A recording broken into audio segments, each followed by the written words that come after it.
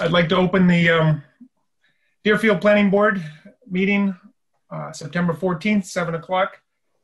And according to our governor's order of March 12th, 2020, we can do this virtually over the Zoom, and we meet the open meeting laws. So hopefully everybody got that message, and everybody who wanted to join us is joining us. This Yep. is recorded as well. So we want to announce that it's recorded. And it's being recorded as well. The agenda for this evening is identified board members in attendance, review mail, review minutes if they're available. Public comment is not written down, but we always have that at the beginning. And then we have two old businesses. One is the marijuana bylaw amendment, proposed marijuana bylaw amendment, and the other is the proposed floodplain bylaw amendment. Then we have some new business, which includes Deerfield for Responsible Development is going to propose a bylaw change. There is Merrigan Way layout review and a possible A&R for the Oxford property. Then we're going to schedule a public hearing for the remand order from the land court in the South Deerfield DG Series LLC proceeding. Then we'll take up any other business not reasonably anticipated 48 hours prior to the posting of the meeting. We'll set a date for the next meeting and we'll adjourn. Planning board members, anything else to add?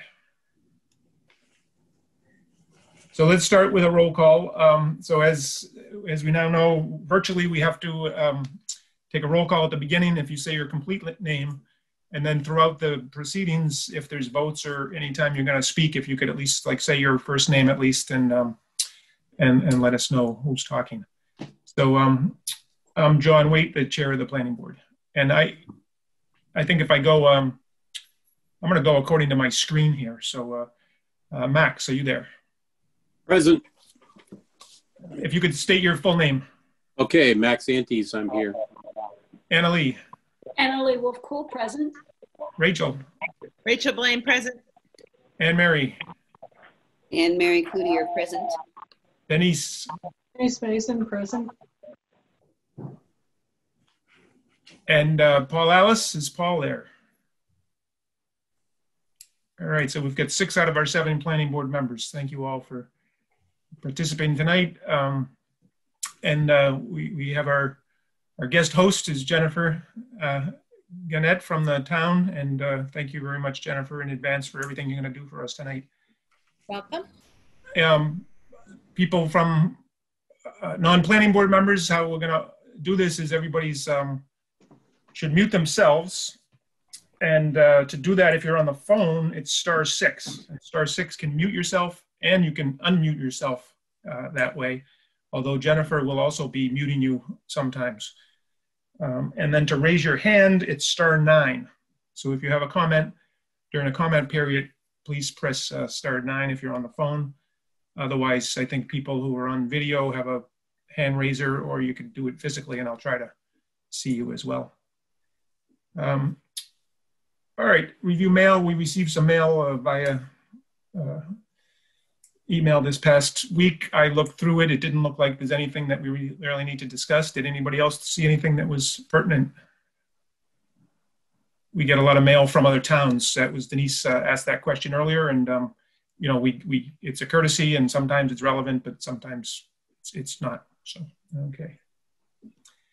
Review minutes. So just to recap, our August meeting, we did not have a quorum, so we did not have a meeting. So the previous meeting to that was July 6th. And I will apologize, I haven't kept track. Does anybody know if we have minutes from July 6th?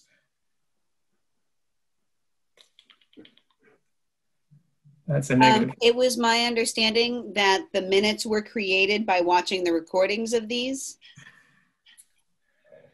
So I think that's I won't say it's a misunderstanding. It was a temporary measure, and I think we need to actually figure this out. So for a long time, Paul took the minutes pretty much by himself. I'd look at them. Rachel might look at them as vice chair, but then there was a couple meetings there when we started the Zooms. I think when I don't know if it was Jennifer or Sue kind of helped us out by doing the recordings. But then when you became clerk, I think the expectation was that you would start doing them, but that wasn't communicated well. I am So- opening up a Google Doc right now, and I will do that. And you can get the transcript too, if Jen is willing to send along the transcript of this meeting, and that could be very helpful. You don't want Okay, yeah. word for word, you know, you just want you don't want what I'm saying to come up. Yeah. Okay. Thank you for clarifying that. That's very helpful. Thanks. Yep. Another feature of that would be, it'd be great if you send them around close to the meeting. That was a thing that we kind of fell away from, and then people can review them before the next meeting so that we walk into the next meeting both in remembering, and also we can vote on them more quickly. So what should we do about July and potentially, I have to, so actually, Anne Mary, can we get together after this and go back and see where we left off with minutes? Maybe Jen can help us. I don't know if we have June's or May's or. Well, we have the recordings.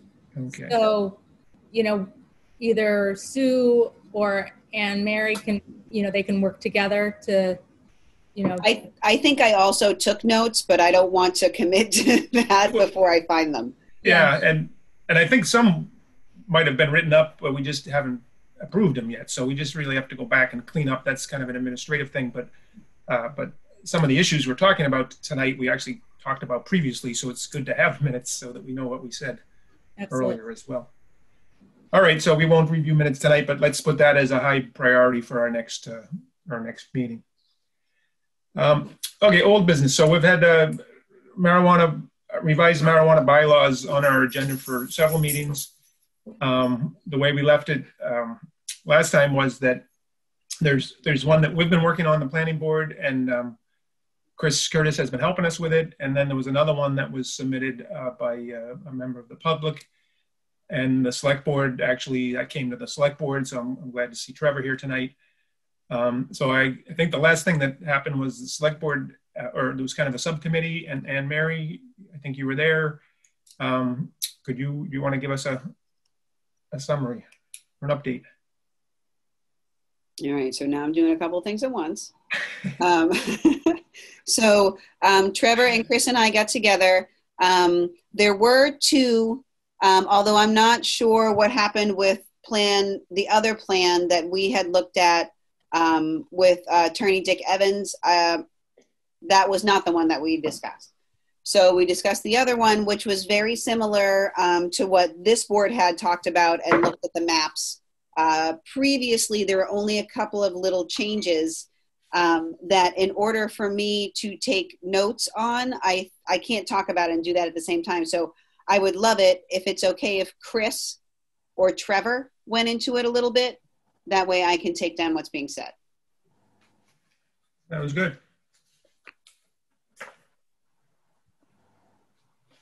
I'd be happy to do that. Just unmuting myself here. So we did have a good discussion with Trevor and Mary, and I think had some consensus about some modest modifications to the proposed bylaw that we've been working on as a board for several months.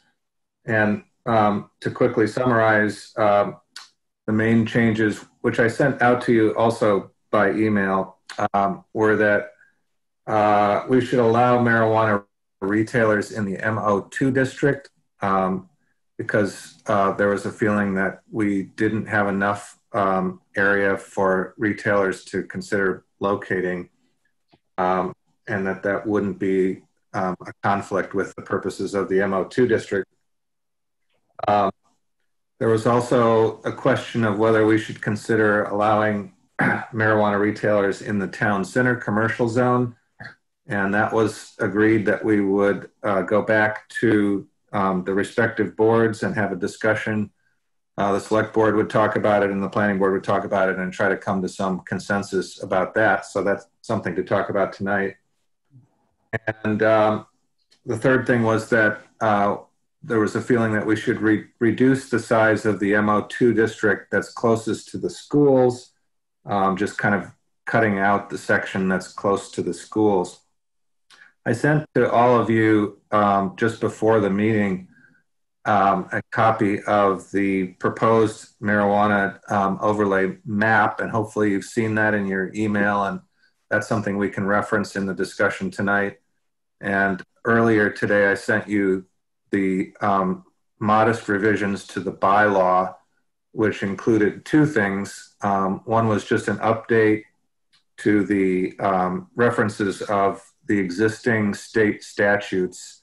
So those have been updated and are current now.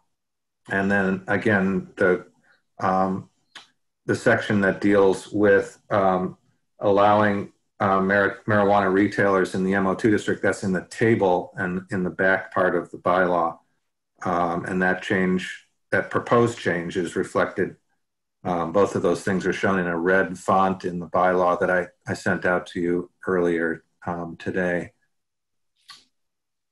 So that's a quick synopsis. I don't know, Trevor, if you want to jump in at this point.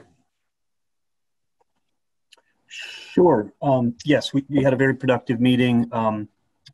And so in between that meeting and this one, twice I brought this topic up to the select board to just kind of update them along with what we've been working on and what we would like to see happen. And on Friday, I had a meeting with our town attorney, Lisa Mead, and Casey Warren, our town administrator, to start working on the language. She was going to go through that bylaw, the proposed bylaw for the planning board, and make some adjustments and kind of go through the language to make sure it's all appropriate. And then, I guess the couple of things that we wanted to talk about a little bit was, does it make sense to have the retail in the center of town, and then to look at the 2,000-foot buffer, because I think right now that 2,000-foot buffer would exclude anything from downtown, because from what we understand is Deerfield Naturals will be putting a cultivation building next to, like right across the street from Yankee Candle, and that kind of pushes everything kind of to the left and towards the center of town. And I think, just talking with other people about that 2,000-foot buffer, I think was something that came up 4 or 5 years ago when medical marijuana was coming to town. We had talked about, I think that's where that came up with. And so we were trying to figure out, is that still a realistic buffer that needs to happen, or should we pare that back a little bit to allow ourselves some capabilities to do marijuana overlay, marijuana retail in the center of town? And maybe there is no spot that makes it in the center of town. We just didn't want to exclude it. Looking at what Northampton did, they put it at the end of town, and they really reap no economic development from it. So everybody comes into the edge of town, grabs their whatever they're going to get, hops on the highway and leaves. So we thought, well, and maybe it might be worth in the future. We don't have any proposals or anything like that, but there might be a spot in town where we thought it might make sense with the way things are moving. But there's no real hard, fast thing we need to move on that. And so the other option is to kind of, with taking out any cultivation in the RA district, we're leaving one spot kind of hanging out there with no real zone around it. And we felt like it, where we agree with the planning board, we would like to kind of limit cultivation, because I agree with John Wade that it really tends to be more of an industrial kind of thing and not so much a farmer thing. But we would like to create a zone around the existing facility, and maybe some other parcels in there in case there is anything else around that area that would like to do that, and still adjust the, still allowing manufacturing with our current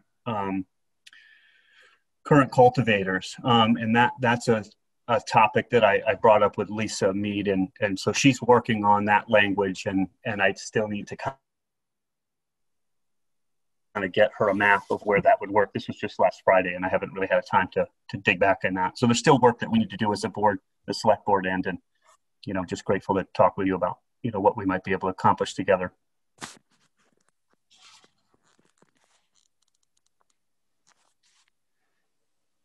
Was my mic going that whole time, I hope? Yeah, no, that was Okay, good. good. Thanks, Just Trevor. making sure. So this is Annalee. What are we looking then to try to accomplish tonight in relation to this? So we want to, If I would just continue, the only thing I would say was that my only point was just to kind of really touch base back again with this board and tell you kind of how our meeting went, that we made great headway, see if you had any input, anything else you'd like to change, and then, you know, we would go back and still work on our stuff at our board and hopefully have another meeting in the future here and maybe get a public hearing together for a unified front to the town on a bylaw. But that's all. so maybe my take's a little different, but this is the planning board wants to recommend a revised zoning bylaw for the marijuana district. And I'm sorry, I missed that a bit. that the planning board is we're in the process of recommending, we want to recommend a revised marijuana bylaw to the town. Yep. And then the select board got involved, and so they're contributing some information to it. Yes.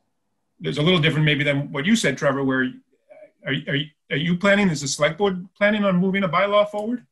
I assumed we were hopefully, my thought was that I was hoping that we could work together as two boards to put forward one bylaw to the town. And that's what I was hoping to get from the planning board. Good. That's what, yeah, I think that's what we would all. Yeah, I don't want to put two, no interest in that at all. All right. So, you know, one of the things just especially for some of the newer board members is that we wanted to get away from, we had, the original bylaw says that a lot of the RA district is eligible to cultivate. But as Trevor said, that it's really, now we know cultivation is really done in the whole RA district. Yes. Yes. More commercial and industrial. So we want to have a zone for that. And then I think one of the big other issues is the production. There's a proponent who wants to add, and production is or it's called product manufacture. It wants to take the marijuana and make it into marijuana infused products in a production facility. And right now that's not allowed in most districts. So we want to kind of maybe give a little more flexibility to that, but not necessarily in the RA district. So, so where does the so the marijuana overlay 2, I see that big purple one, but I'm not sure where it ends at the northern end there. Trevor, can you help me with that one? Sure. Would you like me to share my screen or? Yeah, or give us some boundary markers there. I see it's Sure. you know, it's on both sides of 5 and 10. Yes. Go back to this and see if I can do this here. The Channing Beat location is part of that? Yes, it is. So if you can see here, it's blown up a little bit on the left-hand side. So it kind of picks up about where the fire department is. Okay. And kind of moves forward. And there's a little section kind of you see here on my mouse is that we believe would be the new proposed park. And I think we are going to try and, you know, peel some of that back out and just not allow anything kind of near frontier. You know, maybe we pick it up over here again. Just take the whole chunk out. Yeah, we take that whole chunk out. Yeah, that whole corner right here. Yeah, we would remove that. Yeah. And then, so I think that this map was from FERCog. This was, you know, I'd asked for our zoning map, and they had sent this. Ryan had sent this down, and I think it had. So this was maybe in discussion with the planning board. This is kind of the thought that was going forward on this plan, and this would kind of come up to. God, it's hard to tell. It looks like this is the. Trying to think of where the roads are here again. Let me go to the bigger one. Yeah, that's what's kind of hard to see. If I can jump in for just a second, this is the same map that we've discussed with the planning board previously, and the proposed boundaries of these MO2 and MO1 overlays are the existing zoning districts. So if you're wondering what the boundaries are, thank you. Existing zoning districts that underlie those. All right. In the case of the purple that you're looking at, it's the industrial zoning district boundary. and FERCog did this map for us, but it was based on the map that I created and discussed with the planning board previously. Thank you, Chris. All right, so it goes up 5 and 10 to Mill Village, and then around there, and then C2 continues. So then it goes back to MO1. Yep. All right. So this is just, I think, much more, more, I guess you'd say more restricted than the previous maps have been. Yes. Question, Yep. Rachel? You want to have a question? Oh, I had a question about the, so when in Chris, thank you. Put my hand down.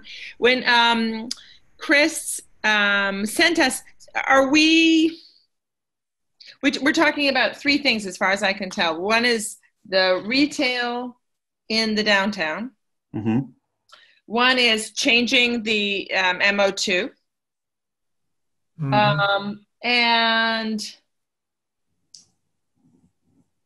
And the third is changing the use table or creating. I'm not totally. I mean, this is not jiving with what Chris sent us earlier. I'm just.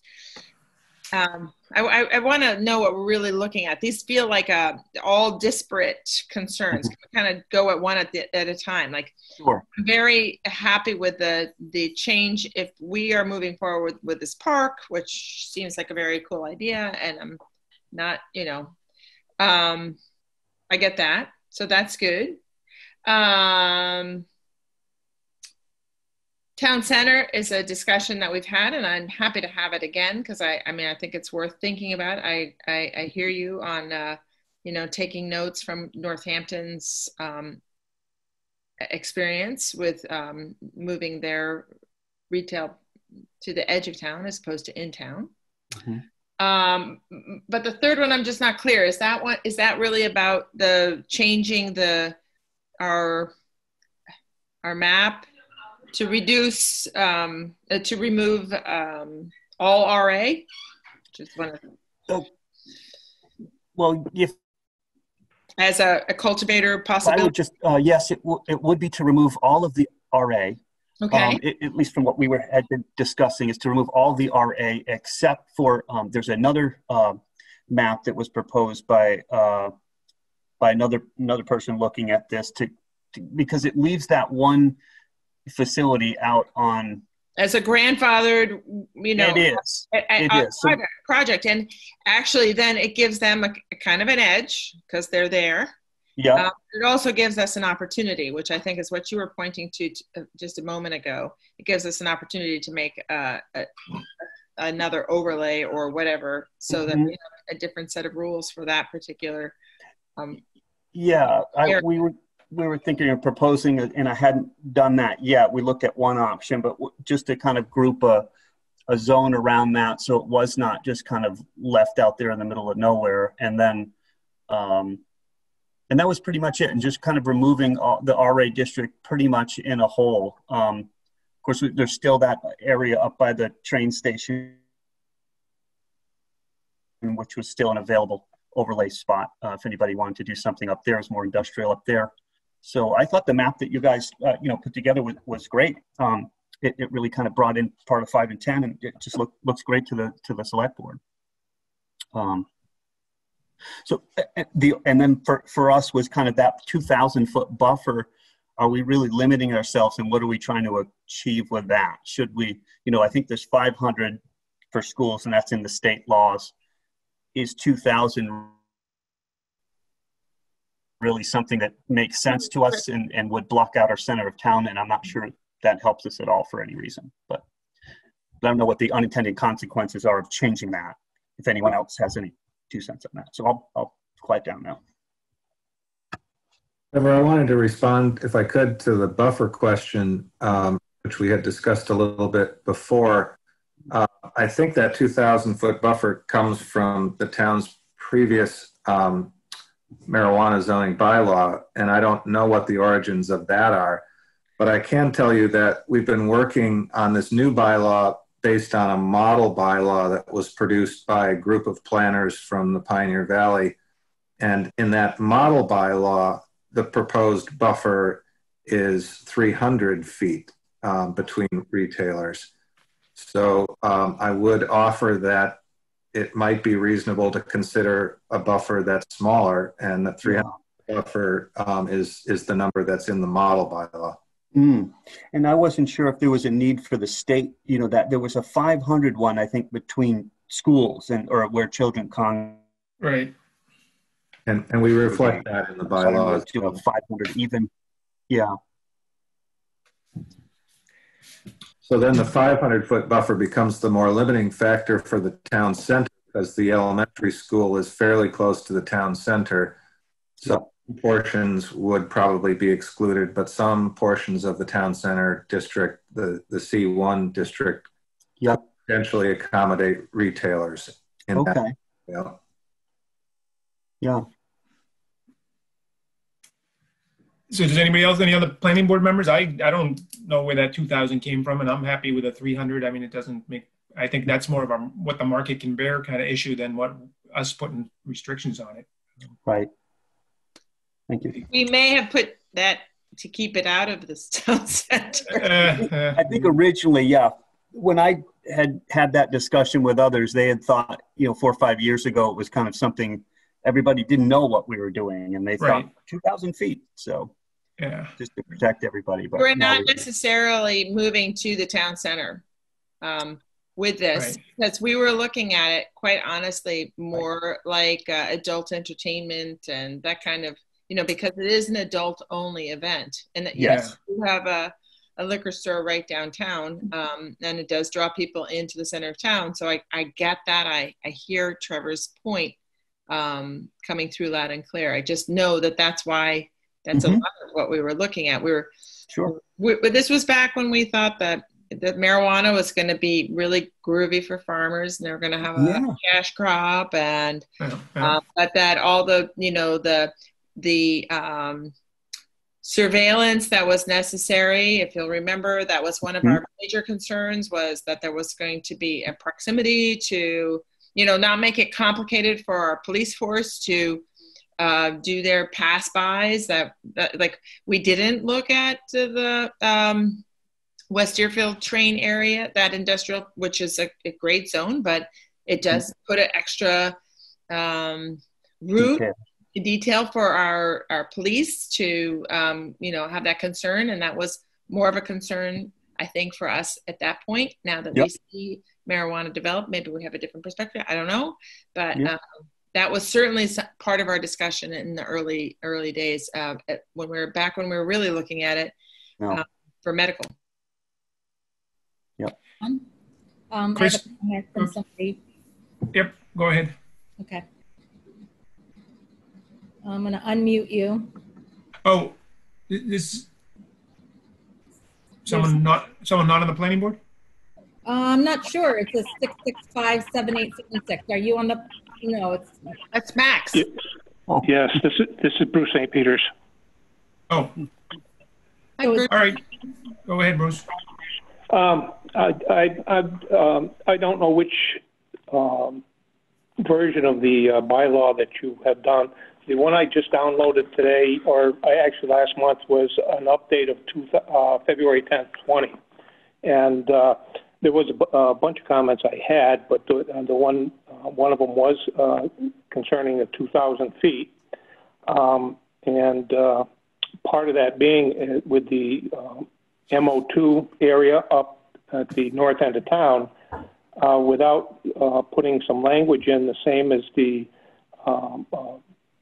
underneath there, using the boundaries of the town of Deerfield, that school that's on Montague might almost be within 2,000 feet of the MO2. And so I would possibly say that maybe somewhere in that version there that you want to add in that these dimensions and so forth only pertain to the boundaries within the town of Greenfield, and don't go outside of that, such as we have run into right now, and is a potential change, number 4. I believe it is Yeah, I think we added, Bruce, I think we added I'm that. sorry, number three, Yeah. yes. Yeah. Okay, We made that, we're making that change. yes, and I guess my other question is on number two. Didn't the ZBA allow one within, from building to building rather than from property line to property line last year? Add one what? What are you talking, Yeah. There's no marijuana establishment shall be established located on a parcel within 500 feet to be measured in a straight line from nearest point of property line in question to nearest point of property line.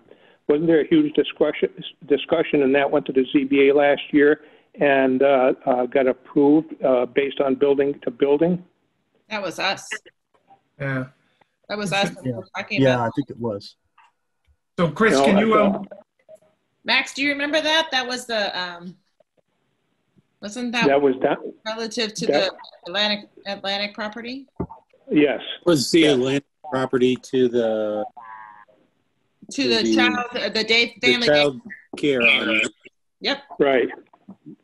Yeah.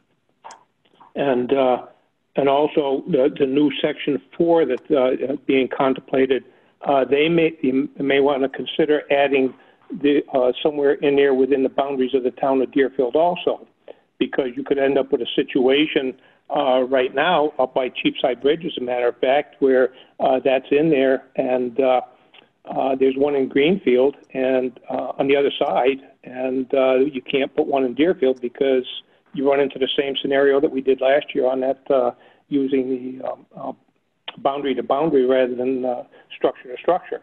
Of course, that school is moving. so Well, I understand, but I just thought that's a tough call because we can make I think within the boundaries of Deerfield, yes, but we can't make rules outside of Deerfield. Well, I know, but that's why number 3, the one just above that, is being changed within the town of Deerfield because Right. because of that, and Whately approving one right next door within a couple hundred feet.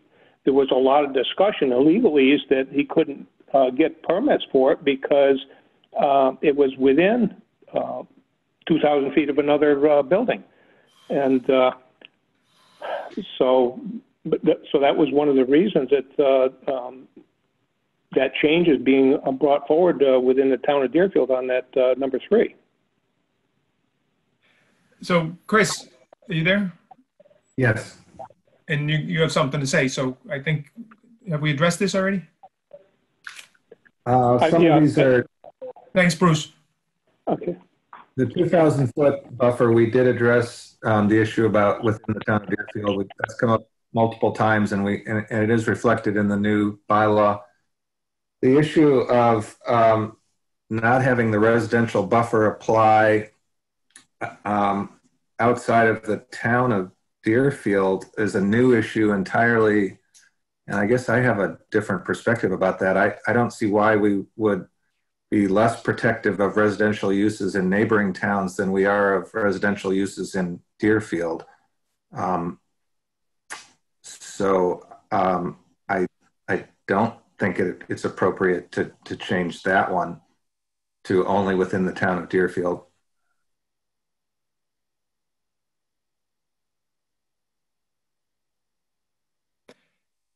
Okay. Yeah. I think that, yeah. I thought maybe the question was in 3 location, we talk about no marijuana retailer, but should that be no marijuana establishment? Because I thought the point was if we wanted to put one up in East Deerfield, a production, a cultivator up there, we don't want to do the. Yeah, we could change 3 to a broader definition of marijuana use or establishment. Yeah, I'm not sure why the other ones all say marijuana establishment. That one says marijuana retailer. I'm not sure. That is on purpose or. That makes sense to me. I agree. I think that makes sense. Yeah, the others are all establishments. Yeah. And then we want to reduce that buffer anyway. So to 300 or 500. Is that right? That was my suggestion. Yeah. Any 300, opposition to that? 500. Is there any, what 300, 500? I mean, what is the No. 5 football fields? My other question was, as far as retailers go, we still have in here that you can only have a certain percentage of dispensaries as there are liquor stores, right? Is that still That's somewhere? correct. Which basically means we can only have like 2 retailers, I think, right? That's correct. So that the spacing doesn't really matter, to tell you, So, yeah. Trevor, you're muted, Trevor. Yes, that's correct for the retailers right now. I think we probably would. We could change that in the future, but I think right now it makes sense to just kind of leave it at 2 possibly, right? If one's at the other end of town. Yeah. So the buffer thing really isn't a big issue for retailers. So. No. All right. So those are some good changes. Yeah. All right. So I guess really now I'm going to come back, I guess, to Chris. Our procedure. This is not a public hearing tonight. Correct. So we need to have a public hearing. But I guess the question is, should we wait and get a little more from the select board to see if we want to refine that downtown thing? I guess. Yeah, well, just before real quick, I would love to have, just get the feedback from Lisa. I know she's working on that this week. Just kind of going over the language of the bylaw, talking about, the manufacturing portion of it, just kind of see where all that lays out and then send it out to all of you. And then I'd love it if you, wanted to have another meeting or a public hearing at some point. We're hoping to have a town meeting. We're shooting for the 22nd of October. At this point right now. I think that's what the lawyers could do. And so we're just figuring out all the logistics, because we don't want it to get too late. And we'll be outside trying to get it early enough in the day. There's still daylight and put some lights up, and it's a orchestra. But so we're shooting for the 22nd of October for a special town meeting. And then I'm hoping to get all of you as much info as I can out for you to review and decide, if it's anything you want to take up or not. Well, just even if we wanted to, is it even feasible given the public hearing notifications and everything? We can do a public hearing the same night as the town meeting if you wanted to, but I don't want to put the pressure on. Yes, Jennifer. Not public meetings. We've done meetings before, but not public meetings the night of the. Casey would like to say something, and then Bruce also, so I don't know. Yeah. Bruce, great. Casey. Thanks for being here. So I did want to build on a couple of things that Trevor said. When council reviewed the language, she found some definitions she suggested we refine.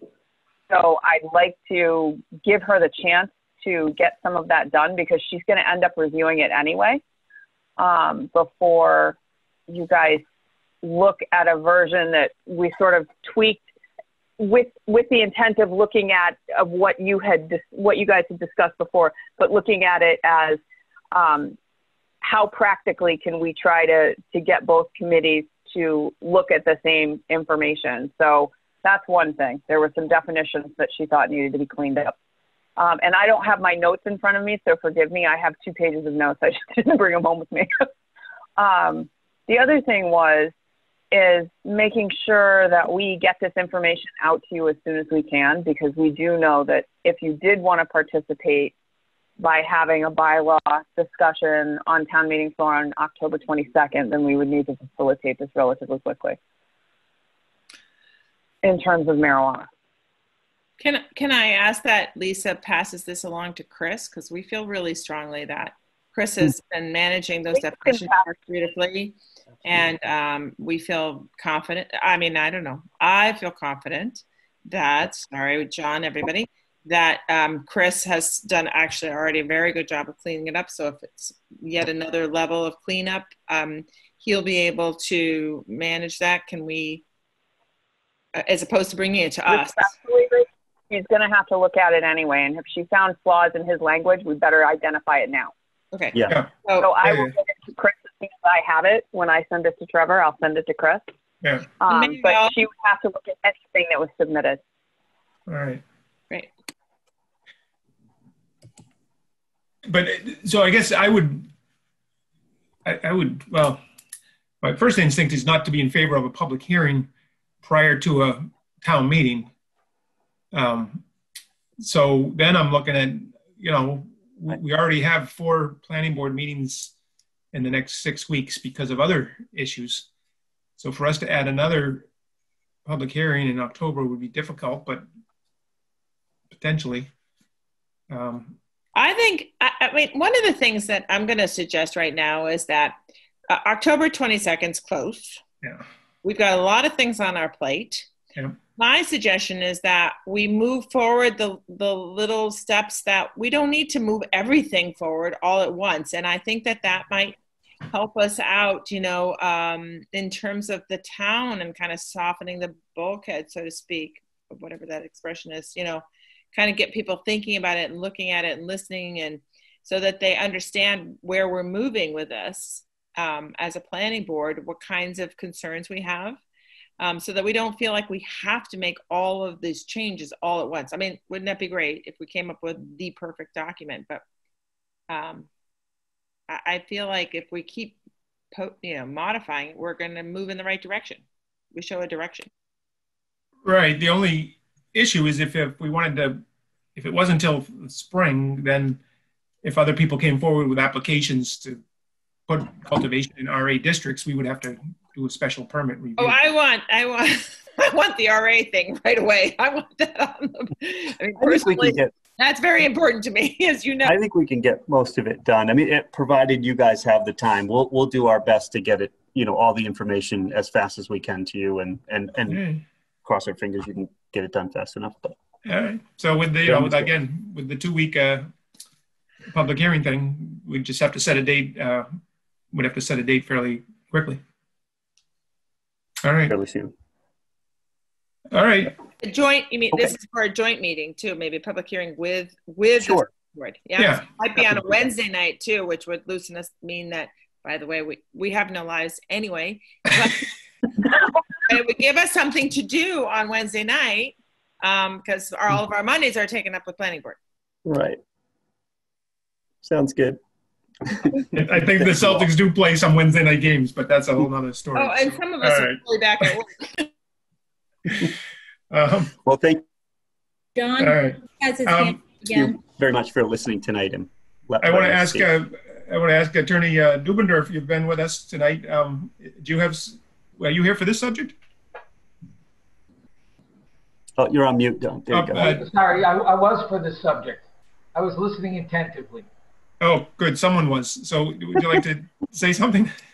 No, John, I'm in good shape. I'm listening, and I know what the select board are interested in doing. I think it makes sense to do it. I've told you before, I think the original bylaws blanket allowance of cultivation in the RA district made no sense. Your existing bylaw. I also think a prohibition, an absolute prohibition, without thinking through some other alternative, doesn't make any sense as well. And I think that's what Trevor and the select board are trying to do, and I'm comfortable with that. So I think it's a good exercise. Good. That's where I'm coming from. We appreciate that. All right. Anybody else have something on this topic? Jennifer, did you say Bruce had something else? Yes. Bruce St. Peters again? Yeah, go ahead. Going back to 4666, additional requirements, conditions. The following additional requirements and conditions shall also apply to all marijuana establishments. Now, that does not include medical marijuana treatment centers, from what I understand. We're putting them together in this bylaw.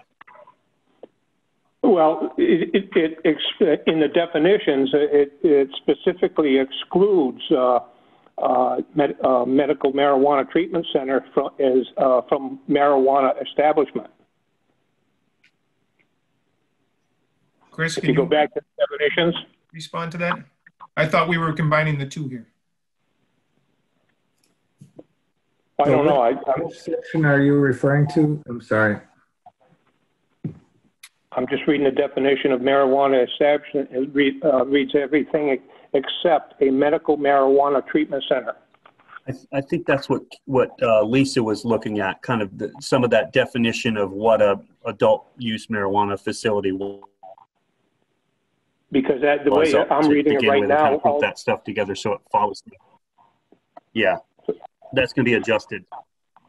Okay, and the other thing is there is quite a lot of areas that I think maybe the cloning should be adding it into a lot of these areas, because that is a way of creating marijuana at this point in time. So some of your definitions for propagation, manufacturing, things like that, you might want to consider adding the word cloning in there. And the last comment was going back to the 2,000 feet, and I realized you changed it to 500 or 300 or whatever. The previous wording was measured from facility to facility, not from property line to property line. Mm-hmm. So if you had a large property, you could actually turn around and that it could end up being 1,000 feet if you had a long, skinny property. So you may want to change that back to facility to facility. Mm.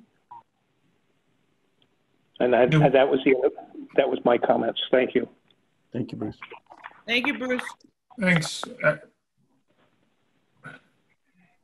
Just quickly, I think we're trying to use the words that the state uses also as far as the types of marijuana businesses. So I wouldn't want to create our own, but and that thing about the long property, I'm not sure. Does it matter to anybody? I don't know.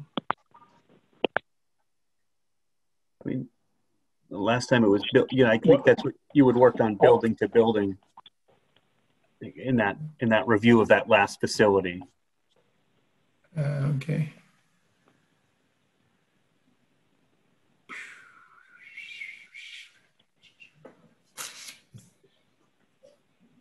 I have another hand up. Yep. Sorry, Annalie. Yes. Real hand. Just thinking back to the committee meeting and hoping that since we're on a tight time schedule, were there any in the informal of those discussions, are there any areas where it seemed like there was real disagreement between the select board and the planning board so that we could at least smooth that out now? Or do we seem like we're on the same wavelength with the select board on most of this, or all of this? Town center. I think just, I mean, maybe that area, and that we don't really have a huge dog in the fight on that at all. We just wanted to make sure that we were being smart about economic development and could we capitalize on that. But we have no proposals in place right now, but just some thoughts to make sure we had ability there, but I was certainly open to listen on that. And I guess the only other one was just kind of figuring out, I just wanted to make sure we figured out and didn't leave that one facility kind of hanging out there with no zone around it. But other than that, I think we're on board with all of this. So, you also do you want to insert that you could add cultivation to then you could add processing to cultivation? I'm sorry, that froze a second. Add cultivation where? Add the processing to the sites where there's cultivation. Yes, I mean that would be a huge interest to the select board monetarily. Yeah, without creating any impact really, other than no bigger footprint or anything like that. So the big question there is the existing one that's been approved for cultivation on Mill Village Road has asked to also be allowed to do some product manufacturing, and that's right. Not allowed. So the question is whether we want to allow it there. And I think then the follow-up question is, would that be kind of spot zoning? And does it matter if it's spot zoning or not? Because it seems like it would be. Yeah, and I think that's why I was thinking maybe we would, talking with Lisa, our attorney, about it was the language that we put it in, maybe draw a little bit bigger map around it. I would want to do it so it was. She talked a lot about solar and how we zone for solar, and there's all these spots kind of all over town and broken up here and there, and so it was a language definition that she was going to work on, I think, and so I was anxious to hear how that played out, and could we work on something like that so it did, it wasn't spot zoning, it was more thoughtful and limiting as well, and what we wouldn't want. Again, I agree with the planning board. I don't want to see marijuana all over our excellent farmland. I mean, we've got great farmland here. So, all right. So at this point, I guess we're not ready to.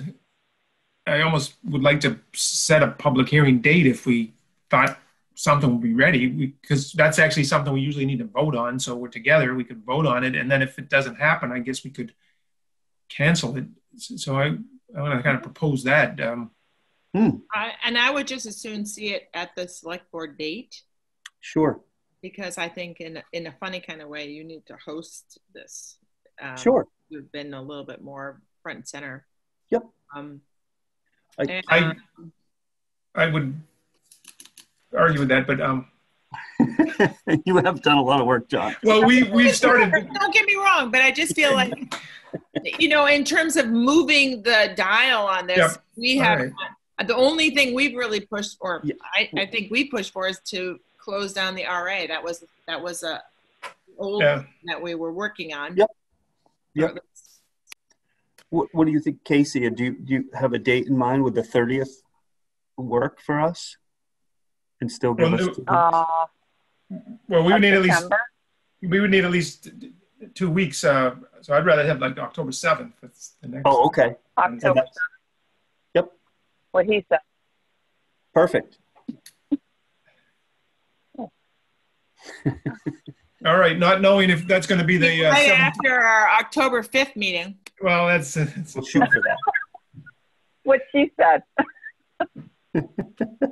Does any October 7th is actually a select board meeting, so we have one hearing we could do, but we could try to do this one too. So did you say? I think the other one's right now is short. Did you say October 7th or was it September 30th? October 7th, please. We're waiting for a motion from a planning board member. Does that work for? I move that we open a public hearing with the select board at a 7 o'clock meeting on October 7th to address bylaw changes to marijuana regulations for zoning. For a proposed revised marijuana bylaw. For a proposed marijuana bylaw, John. Second? That's great for Blaine. Great.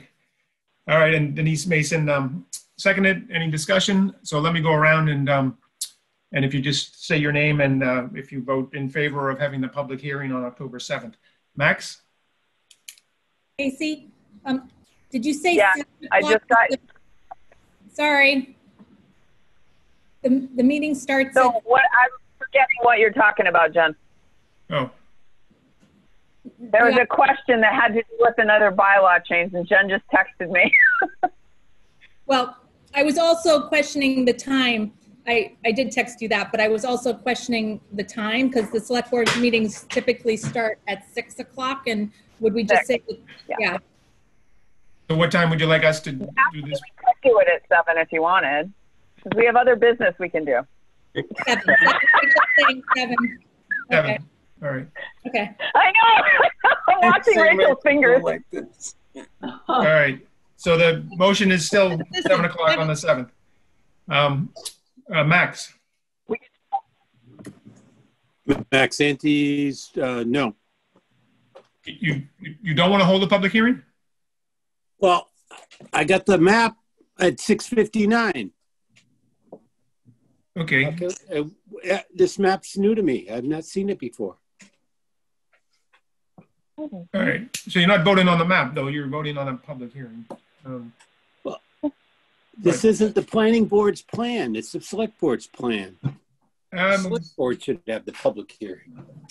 Okay, that's where I thought I've been having this discussion. This is really the plan we've been working on for right 6 to 8 months. Chris and Trevor. Well, We Chris haven't has brought it seen to any of us. it. Oh, I've seen it 3 or 4 times, I think. Well, I think we've had it at many meetings. this map showed up at 6:59 on my email. Okay. All right, Max, no. Annalee. Annalee Wolf-Cool, yes. Denise. Denise Mason, yes. Rachel.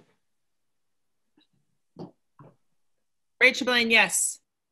And Mary. And Mary Cloutier, yes. And John Waite, yes. So we got 5 yeses and 1 no. All right. And Max, I mean, we hear you. Usually I ask if there's any discussion, and that when that could have come up instead of during the vote, but we appreciate.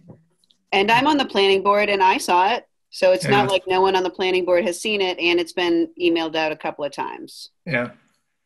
So, and we might still discuss it even before that public hearing, but now we have a public hearing set for it. So that's great. We have 2 meetings before then. Yeah.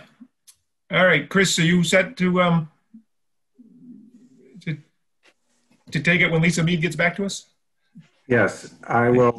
I'll make all the changes that we talked about tonight and send you out a revised draft, and I'll take into account anything I get from Lisa in that. All right, and we always appreciate when you do put the changes in red so that we can visit, see it. And I know that's why I feel comfortable with what we're looking at, because we've seen the changes in red and we approved them, and now it's not in red anymore. So it's coming along.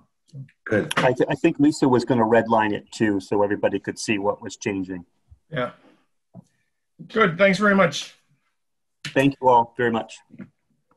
Appreciate you being here. All right. The next agenda item is the floodplain, proposed floodplain bylaw amendment.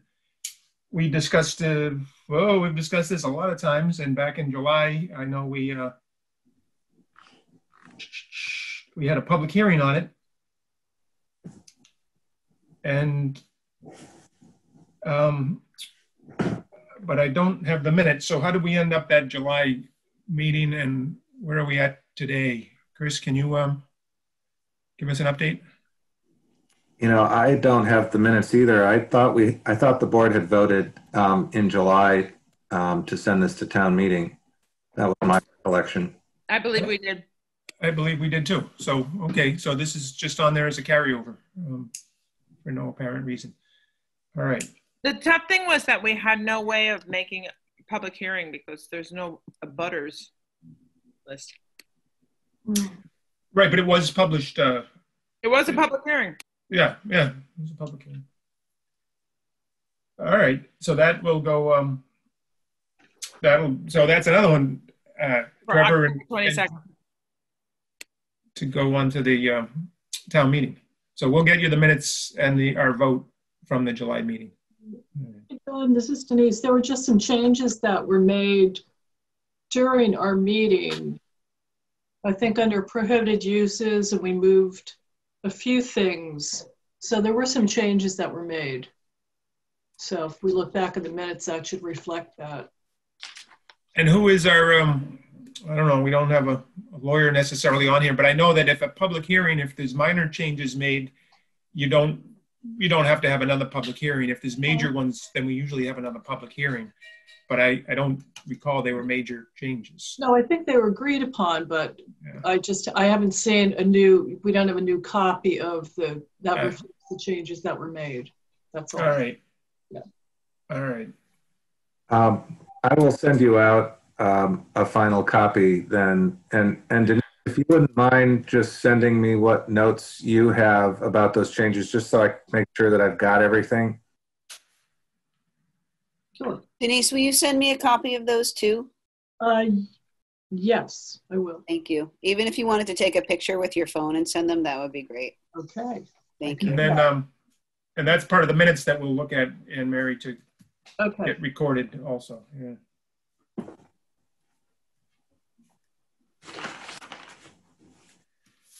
Oh, look at that. We moved through that one. So we have some new business. And, oh, okay, good. This unfortunately, because we didn't have a quorum last time, got kind of dropped a little bit. But so there's a group that has a proposed bylaw change. Oh, imagine that, another bylaw change that we can consider, because we need another meeting. And so we have some folks from Deerfield for Responsible Development here with us tonight to give us a summary of it. And it was sent out. I sent it around to everybody. There were 2 documents, I believe. And so I know Tolly and Debbie, who wants to give us an update, a summary of this one. Judith? If I may, I'll start.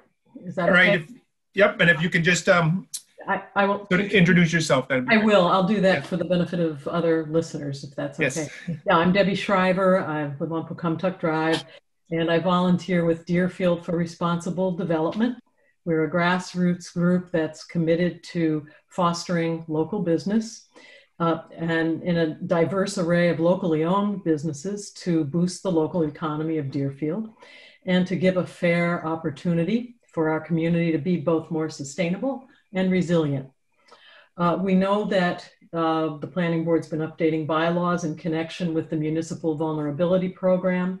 And in fact, Deerfield for Responsible Development members met with Chris Curtis a number of months ago to review and comment a bit on the proposed floodplain bylaw at an earlier stage in its evolution. Now, the bylaws that we are proposing this evening are additions to our existing bylaws, and they are about formula-based businesses. They could complement the work that the Planning Board is doing with the Resilient Communities efforts, or they could be independent of that or stand apart from that. In any case, these bylaw additions could be part of the town's greater strategy for economic sustainability, for maintaining the appearance of the historic Deerfield corridor, and they would be in alignment to help with the town's many unique businesses. So we've come to seek your support for these bylaws at a future town meeting. And we request that you schedule a public hearing on the proposed bylaw additions. One of the bylaws defines formula-based businesses, and then the other is a bylaw amendment that would apply the definition in the existing table of uses for the town. My colleague, Judy Kundal, will further talk about the bylaws and their development. We worked with Jeff Lacey, who is a very experienced land use planner in the area. And these were also reviewed by Bob Ritchie, who is a highly qualified legal counsel. And the bylaws have been applied in the town of Dennis. Judy will tell us more about that. And to some extent there, Debbie, you've stolen my thunder. I'm Judy Kundal, Lee Road, South Deerfield. And I did want to explain that these have been carefully reviewed. They were drafted by Jeff Lacey and Bob Ritchie, who used to work as an assistant attorney general reviewing zoning bylaws, also reviewed them. And as the definition notes, they are based very closely, patterned very closely on the bylaw that's been in existence in Dennis since 2007. If anybody is interested, I have a link to a discussion by the planner in Dennis to explain exactly how these bylaws work in the town. The definition, as you will see, applies only to businesses that have 10 or more existing formula-based locations, and then it applies to 6 criteria. So as the planner in Dennis explains, in order to be removed from the definition, all a business needs to do is get below 3 of the qualifications for a formula-based business, like changing the signage, changing the exterior, changing whether they use uniforms, that kind of thing. in Dennis, they were mostly concerned with things like Dunkin' Donuts and coffee shops and I guess a market, 7-Eleven, Christie's, that kind of thing. So it's a very useful discussion on how the bylaw works in practicality. I know there's been some concern that this is going to outright ban certain businesses from town, and it will not do that. It'll just make any business that wants to come to town sort of modify its appearance to fit more with what Deerfield would like to look like. I know there's been some discussion about whether Deerfield wants 5 and 10 to look like Route 9 and Hadley. And I think many Deerfield residents would not like to see that happen. And this kind of a bylaw would help prevent that. So that's, and again, as Debbie said, we're looking forward to having this set for a public hearing where more discussion could take place.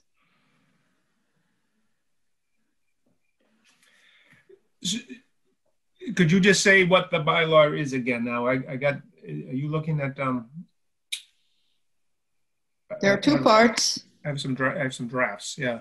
Yeah, the one part is the definition of the formula-based business. And you can see that it's, it has to have 1 of 10 businesses.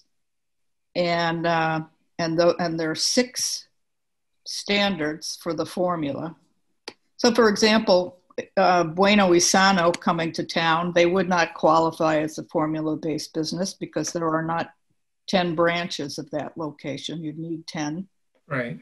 And if you did have 10, you just have to change the sign, the facade. As the Dennis planner discusses, uniforms are one thing that's easy to change because not a lot of places require uniforms. The other piece of the bylaw is the change in the table of uses to add a footnote to section 11, footnote as to which zones the formula-based business definition would apply. I don't know if you can see that part of it. And the footnote would be that within all C1, C2 commercial zoning districts, excepting the most northerly C2 district, formula-based businesses are prohibited. Right. That would be the footnote. Right. Okay. So that's like the main thing. And then you go and you find out what the definition of formula-based businesses is and you can figure it out. That's right. Yes, Debbie, something else. No, I'm not, nothing else. I've just not. I thought you have your hand up. You're no, I'm sorry. I was propping my chin. No, I mean, there's a hand on your window here in my. There is? Yeah. I haven't raised it. I'm sorry. Okay. I thought maybe you're clapping or something instead. No, I had raised it initially before I spoke, but you know how they go away? Yeah, now it's gone away. Okay. No. So, all right. So thank you very much. I'll just let some planning board members know that this came up. I don't know if it's Rachel, it was a long time ago. Were you on the board when this came up? Yeah, so I remember John Baronis and I and a couple others discussed it. It was called something else, but I think it was still formula-based something was what we were using. I do remember when it came up as an issue relative to fast food. Yeah. So I can't recall exactly where it went, but it obviously didn't get into the bylaws at that time. So now it's back here. So we can certainly schedule a public hearing, but I'd like to see what other planning board members, if you have any questions. I have a reflection. Yes. Which is that one of the reflections that I've had over the years of my service on this board is that there was a very distinct, when Cumberland Farms came to us with their plan, they were available to changes. Now, we may not have asked as many changes as we, in hindsight, would we have asked for more changes. But at the time, I felt that they were receptive to whatever it was that we were working, how they were interested in becoming more of a Deerfield business than I was expecting. So this is kind of interesting relative to that, with regard to the kinds of changes that a formula-based business would make. That's all. It's just interesting for us, given that we've had two formula-based businesses that have had application before us in the last 5 years. So I'm curious, Debbie or Judith or someone else, would you happen to know if Cumberland Farms, if this had been in effect 3 or 4 years ago, would they have been able to move from one, into the place they're in now? I'd have to look at what changes they've made for their standard, formula. But all it would take would be eliminating 3. As a matter of fact, I should probably send the link of the Dennis Planner discussion. They do mention Cumberland Farms and how, because a lot of the products sold in the store are Cumberland Farms branded, that's one part of the formula that they wouldn't be able to change. But other parts they could easily have changed. And I would also say that recently I noticed a beautiful Dunkin' Donuts in the center of Haydenville. That was just going to bring that one up. Yeah. That Dunkin' Donuts must be available to this particular bylaw change, because they have made, in a variety of towns in Maine and on the Cape as well, significant changes where they do not look like everybody else's Dunkin' Donuts. And that's right. And Williamsburg does not have, that I could see when I looked at their bylaw, they do not have a formula-based business. I'm leaving. Oh, you're leaving? It took them over a year at the planning board to get there, Judy. I'm sorry? It took them over a year going through their zoning board to get to what you see, but it's actually one of the busiest Dunkin' Donuts I've ever seen. I live up the street, so. Yeah, okay. And I don't know how they got there, because they don't have a formula-based business bylaw, but it's very, very attractive. It's Debbie Schreiber again. It gives them. Oh, I'm sorry. Excuse me. No, you go first. Go ahead, Debbie. No, I was just going to say that it gives these businesses an opportunity to really be a good neighbor and to be welcomed into a community if they make a few adjustments that will allow them to be more responsive to the dominant characteristics of the town. And that's a kind of a nice thing to see for that neighborliness. And I think I just think it's also a good business practice. But anyway, Tolly, you were going to say something? Yep, Tolly. Hi. Yeah. Hi, Tolly Stark. I just wanted to point out that these bylaws specifically are looking at retail establishments and also restaurants. So there's nothing in these currently that would say apply necessarily to services like banks, and or if something falls under more of a gas station that isn't considered retail. So these are more specific to retail and also restaurants.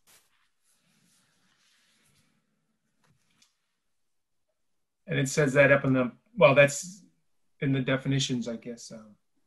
And part of why Jeff Lacey suggested this kind of a bylaw is because the Deerfield bylaw has restrictions on fast food establishments, but there's no definition.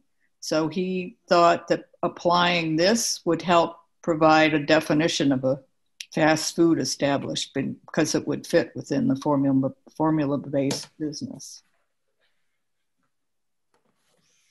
Trevor. I'm very concerned about the bylaw as it relates to economic development. I get the idea behind it, but I definitely think there needs to be some flexibility. I look at a business like the one I work for.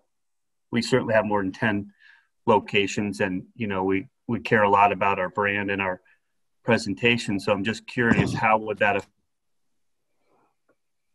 affect a retailer such as, if Pella Windows wanted to move into Deerfield and open up a retail shop, how does that affect us and our branding? I just want to be careful. I understand the intent and what we're trying to do, but we have to make sure, this town will shrivel up and die without business. We need economic development in this town, and I'm very concerned about, how we want to. I like the idea of being able to be welcoming to businesses and very concerned about our character as well. So it just needs to strike a good balance between, not being so unwelcoming, and that you have to change your whole, everything that we invest so much as a company into our branding that we would, that we wouldn't be recognizable. We have to make sure that we'd still have, say just in Pella, for example, our Pella bullseye with our, black lettering. It's very recognizable around the country. And I just think, I just want to make sure that there is flexibility for businesses. So I don't really know how they affect us. So that's all. Well, I think that I just heard something, but Judith, you want to respond to that? Is that what you're? Well, I mean, I'd have to go through. There's 6 things that they could scratch off the list. Well, standardized menu wouldn't apply to you. The trademark you just stated that you would want to keep. Standardized facade, maybe or maybe not. That might be something you'd be willing to change. Standardized decor and color scheme used throughout the interior. Yes. Standardized uniform you wouldn't use, so that wouldn't apply. And then standardized signage. So, you'd go through that list and what things are they willing to change to fit or to be removed from that definition. And once you're removed from the definition, then you're just within the normal retail category. You're no longer a formula-based. So meaning we wouldn't be able to have our standardized signage throughout the building and on the building itself? You could have your standardized signage if you removed enough of the other criteria so that you were below, so you didn't check all 6 boxes. So you can check 5. So you'd have your signage. Let's see. Let me read this. 3 or more. Yeah. So you'd have to remove 3. You could remove. It just seems a little bit difficult. Well, the other question that came up was, for looking at economic development for a town, that we'd want to limit, what we're doing. People invest a lot of money in their branding. And it takes years and years and years to develop that recognition. It's very hard to kind of deny that to a business that wants to come to Deerfield. I think I just want to clarify that you mentioned, I think Tolly mentioned that this is for retail, so right. not manufacturing or production or and so I think that's the first thing. Is it retail or not retail?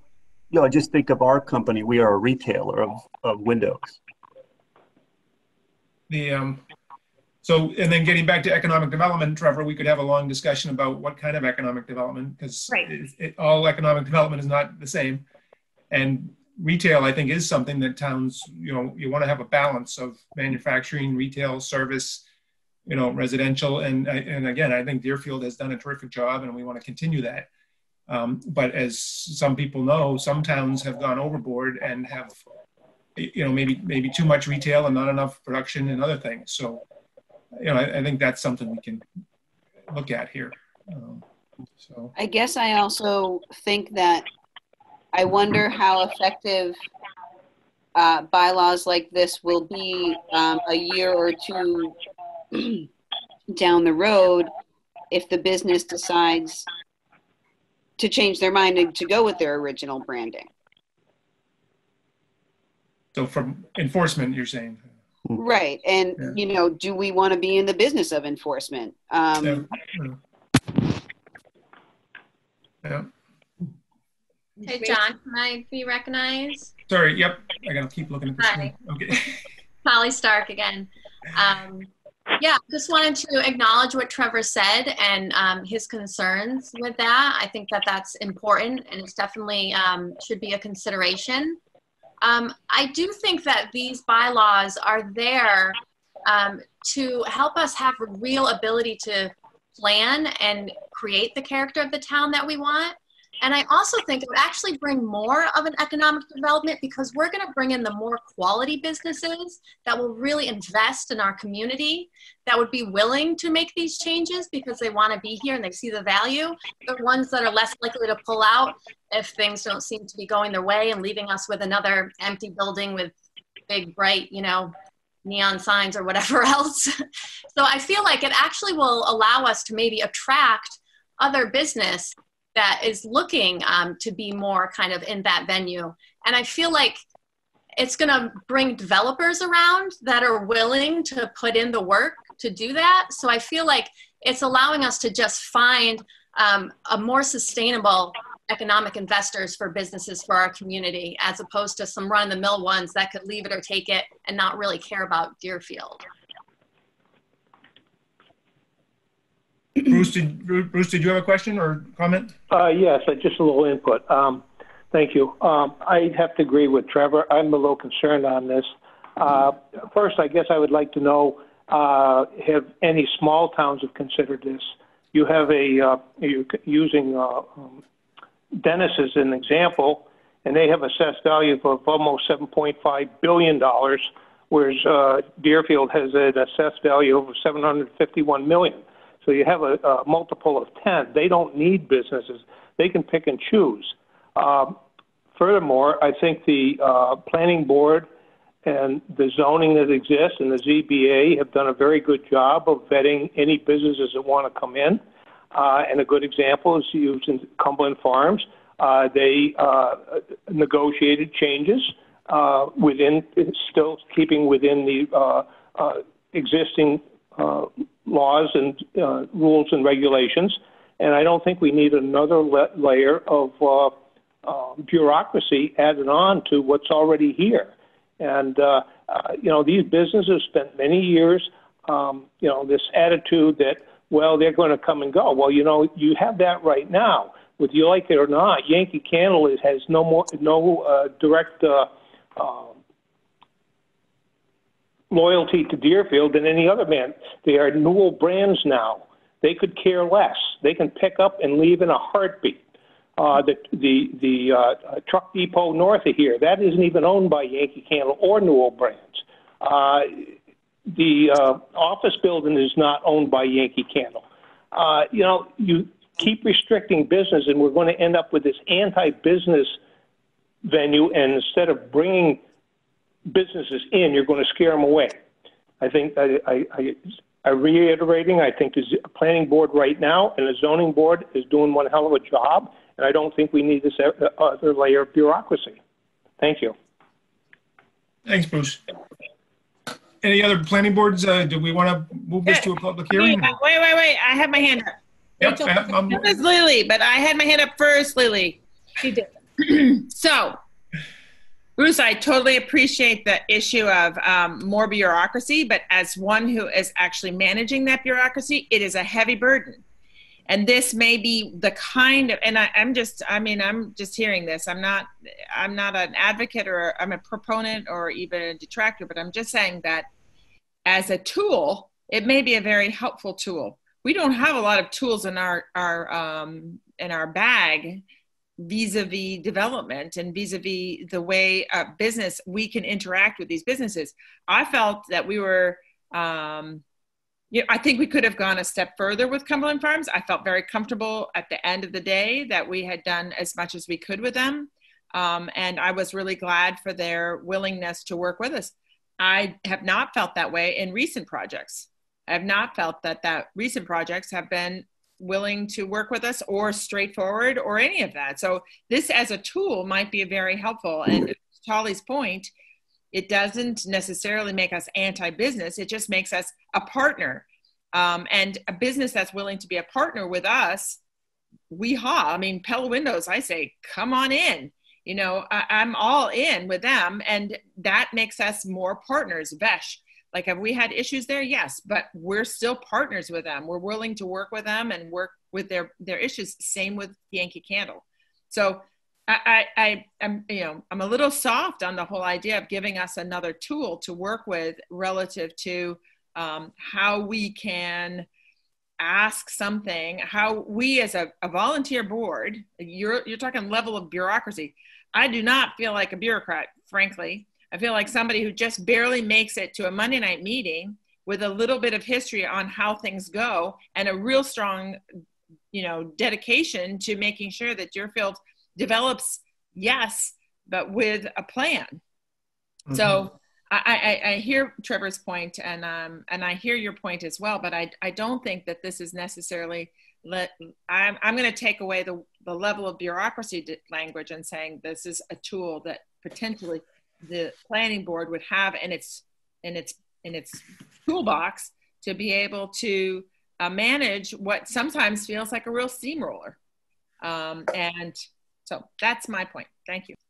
Thanks. Lily, hi, can you introduce yourself? And Hi, Lily Dwight, South Mill River Road.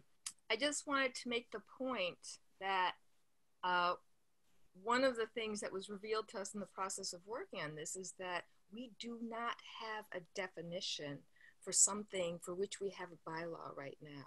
So we are very vulnerable, and this is a vulnerability that should be addressed. And I personally think that this bylaw is an excellent way to do it because it creates an environment that, as folks have said, that encourages businesses that want to work with the town and want to enhance our character. Lily, can you speak up louder? Oh, I'm sorry. Mostly my point is that we don't have a definition right now. We need a definition. This bylaw provides a definition. We have a vulnerability without the definition because if McDonald's wanted to come in today, they could say that you don't have a definition and do what they want, or we go through whatever the hell we're going to go through. That's my point. Thank you. And just because I get to talk because I'm on the board here. So Denise also has something right, after you, Rachel. You go after me? So here's my point. Look, here I am.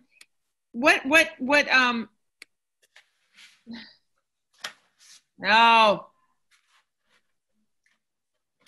The business of creating a nice Dunkin' Donuts that takes a year. This is just back to the point that Casey made, that Haydenville took a year to get this nice Dunkin' Donuts. That's killer. Like that's just a waste of time to me.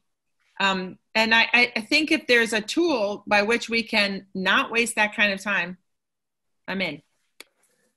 Thank you. Denise. Okay. I totally agree with Rachel. I think that this is a very useful tool maybe, and I think it looks like there's a lot of time and effort put into it. And, I want businesses that come into town who play well with others. And I'll tell you, that's one of the reasons why I ran for planning board is that I have seen that, I've lived that. Once again, I don't know if you read my little spiel when I was running, but I grew up in the Poconos in Pennsylvania, and I'll tell you, there is no way I would ever move back there. There's no master plan, there's no planning at all, and it's one horrible strip mall. It's absolutely horrible. It's depressing. And I can see that if we don't use the tools that we have, if we don't plan, we could end up the same way. And I don't want to be a Route 9 in Hadley. And I don't think any of us want that. And I don't think a lot of us, we didn't move here 30 years ago so we could have, a strip mall going up 5 and 10. So, Trevor, I understand. I mean, I agree with John. Economic development, there's economic development. It's not all the same. So I think we really have to be a little careful. And I think that we should, appreciate that people are bringing forth some useful tools for us to take a look at. I agree with that. Sorry. Go ahead. I just wanted this. I'm not against having some tools in your toolkit for doing this, but I want to make sure this is not regressive and it's not slowing down. And I'll use economic development. This town needs money, period. I mean, it needs money and we get it. We'll look anywhere to get dollars into the coffers because we are really, we're going to be hurting. This next year is going to be brutal for us. If you really look at the finances of what's happening in town, it's going to be, and what we're going to get from the state in the next couple of years, it's going to be scary. And I think, so I get that we need to, I agree with you. We need a master plan. We need to plan out how we're going to do this. I just don't want all of this to fall on a short bylaw that says we're not business friendly. We're going to, you got to change, 3 things in your, you got to change 3 of your 6 things that you've worked so hard for all these years. And that we're going to limit, what you can do in town just based on one bylaw. I'd rather a larger master plan or a larger look at how we want to bring in business to the town and how we want to develop certain parcels going up 5 and 10. Because I agree with you. I mean, I care about the beauty of the town and the character of it. And I'm not holistically against it. I'm just against here, we're going to throw this in and we'll be able to stop any other development from coming in. I think there needs to be a little bit more thought on what kind of business do we want to attract? Is it just that we want to change? I mean, just changing 3 items out of somebody's 6 things doesn't still mean that it's a business that we want in town.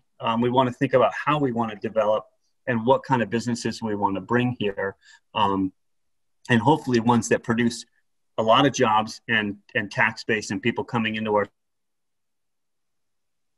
stores and buying subs, and pizzas and, different things that kind of develop all of our other small businesses. I'm just concerned about Good. the way Thanks. it looks. Okay. Yep. Thank you. All right. So this is just, we need to get to a public hearing, I think. And so I think there's enough of us in favor of moving this forward. And I did recall during this discussion that what we talked about 10 years ago wasn't so much, this one is about how to be pro local business was one of the things that we tried to develop some sort of bylaws and some advantages for locally owned businesses. So I kind of like what Trevor said is let's, it might not just be just a one thing, but let's look at what type of businesses do we want. And I think we all agree local businesses are more likely to want to fit into the environment and do the things that we're asking them to do. They create jobs, they stay here also, instead of coming and going. So that's something that maybe some of us could work on too. Are there some advantages to give to local businesses to come up and down 5 and 10 if there's some of these properties that are becoming available now? So Denise, you want to work on that? Maybe. I just wanted to say, and forgive me if I don't know this, but when was the last time we actually had a visioning process in town?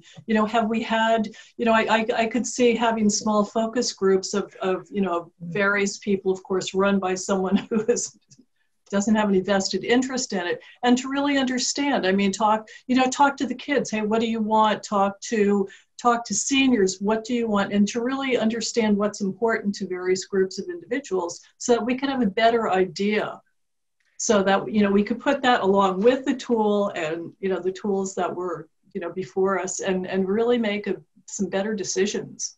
So I will say that it's been quite a long time and too long for an actual master plan. I think I participated in it way early on, so it could have been 15, 16 years ago.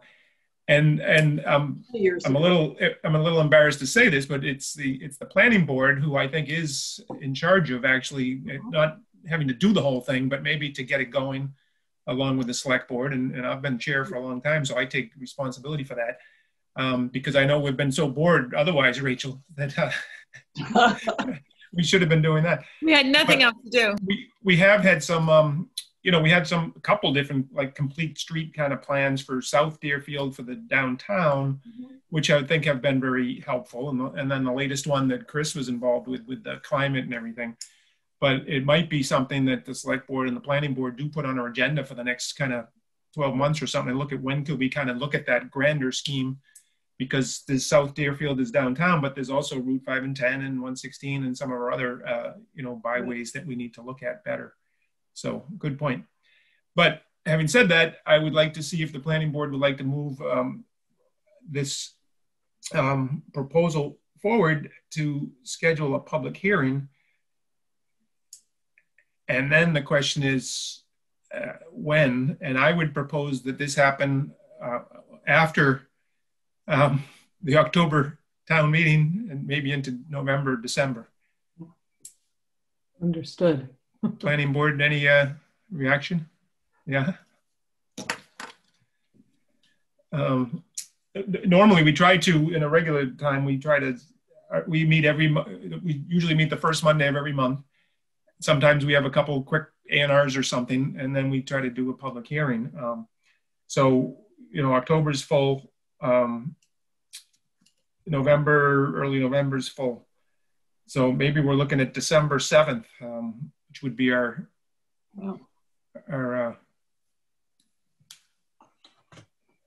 December planning board meeting.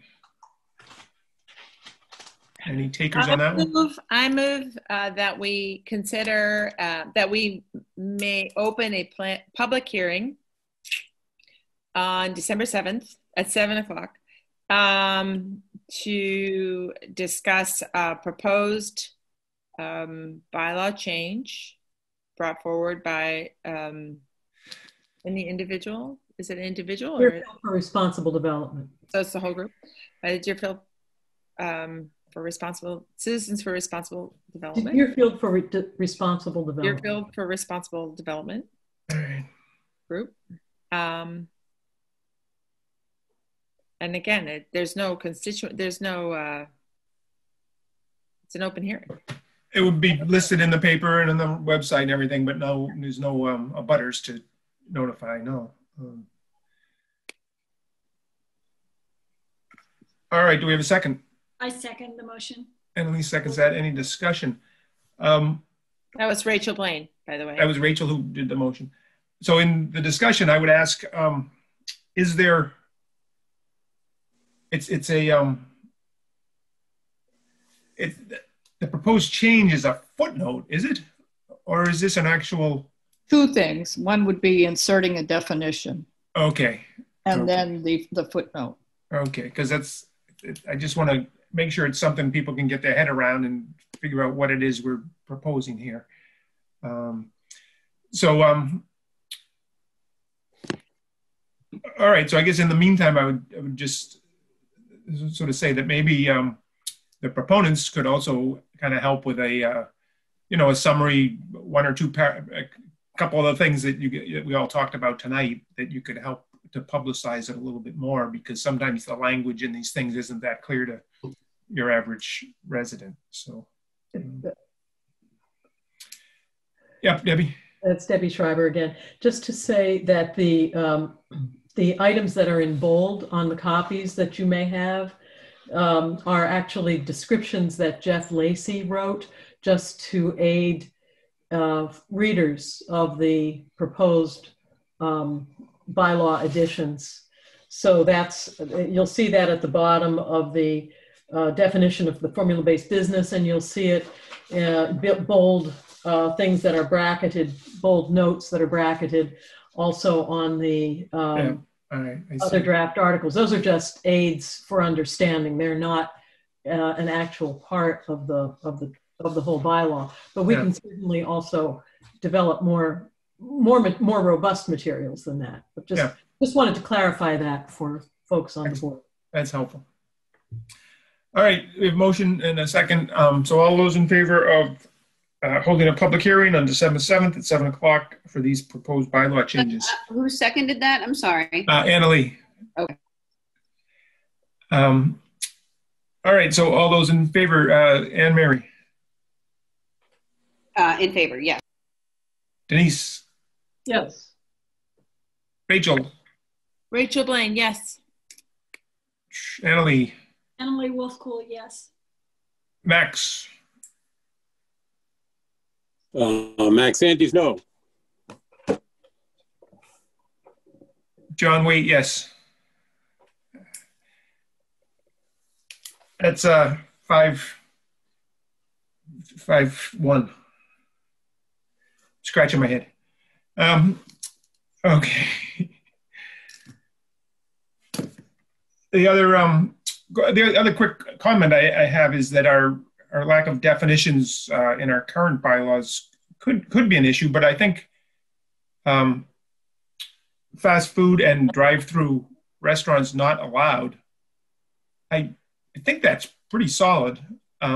It's fast food. You could have a lot of arguments, but about drive-through, I think is pretty clear. So I'm not sure if the lack of definition. So I just don't want to, I'm not sure that's a thing that we need to put out to the public, that we all should get nervous that a McDonald's might move in. I just want to kind of put that out there. I think it's pretty good, but I could be challenged. So. Can I say something? Yes, please. Sorry, Casey, I can't. Coming from Amherst, from my previous job and working with all new development that came into the town of Amherst, and small business owners versus big business owners, and trying to work that and make people feel like they were able to do business in a town was something that was so important. And so I worked on it so much with people, and making something that's really challenging and difficult depending on the zone and the location and requirements will really, in my experience, push everybody away. And wanting to build a town that's welcoming, and it needs to be a really, really, really thoughtful process. And the way to write in a bylaw has to be flexible or with conditions. Like, it just needs to be a process that's really, really thought out, and not just you're gonna do what this one town has done. You know, talking to a lot of other communities that have the same size, same demographics, and same type of business structure, is something that is really important, and it takes, in my opinion, a much longer time to develop. And I urge caution, and the fact that you don't make these steps that you have to keep coming back to change. Yeah. So anyway.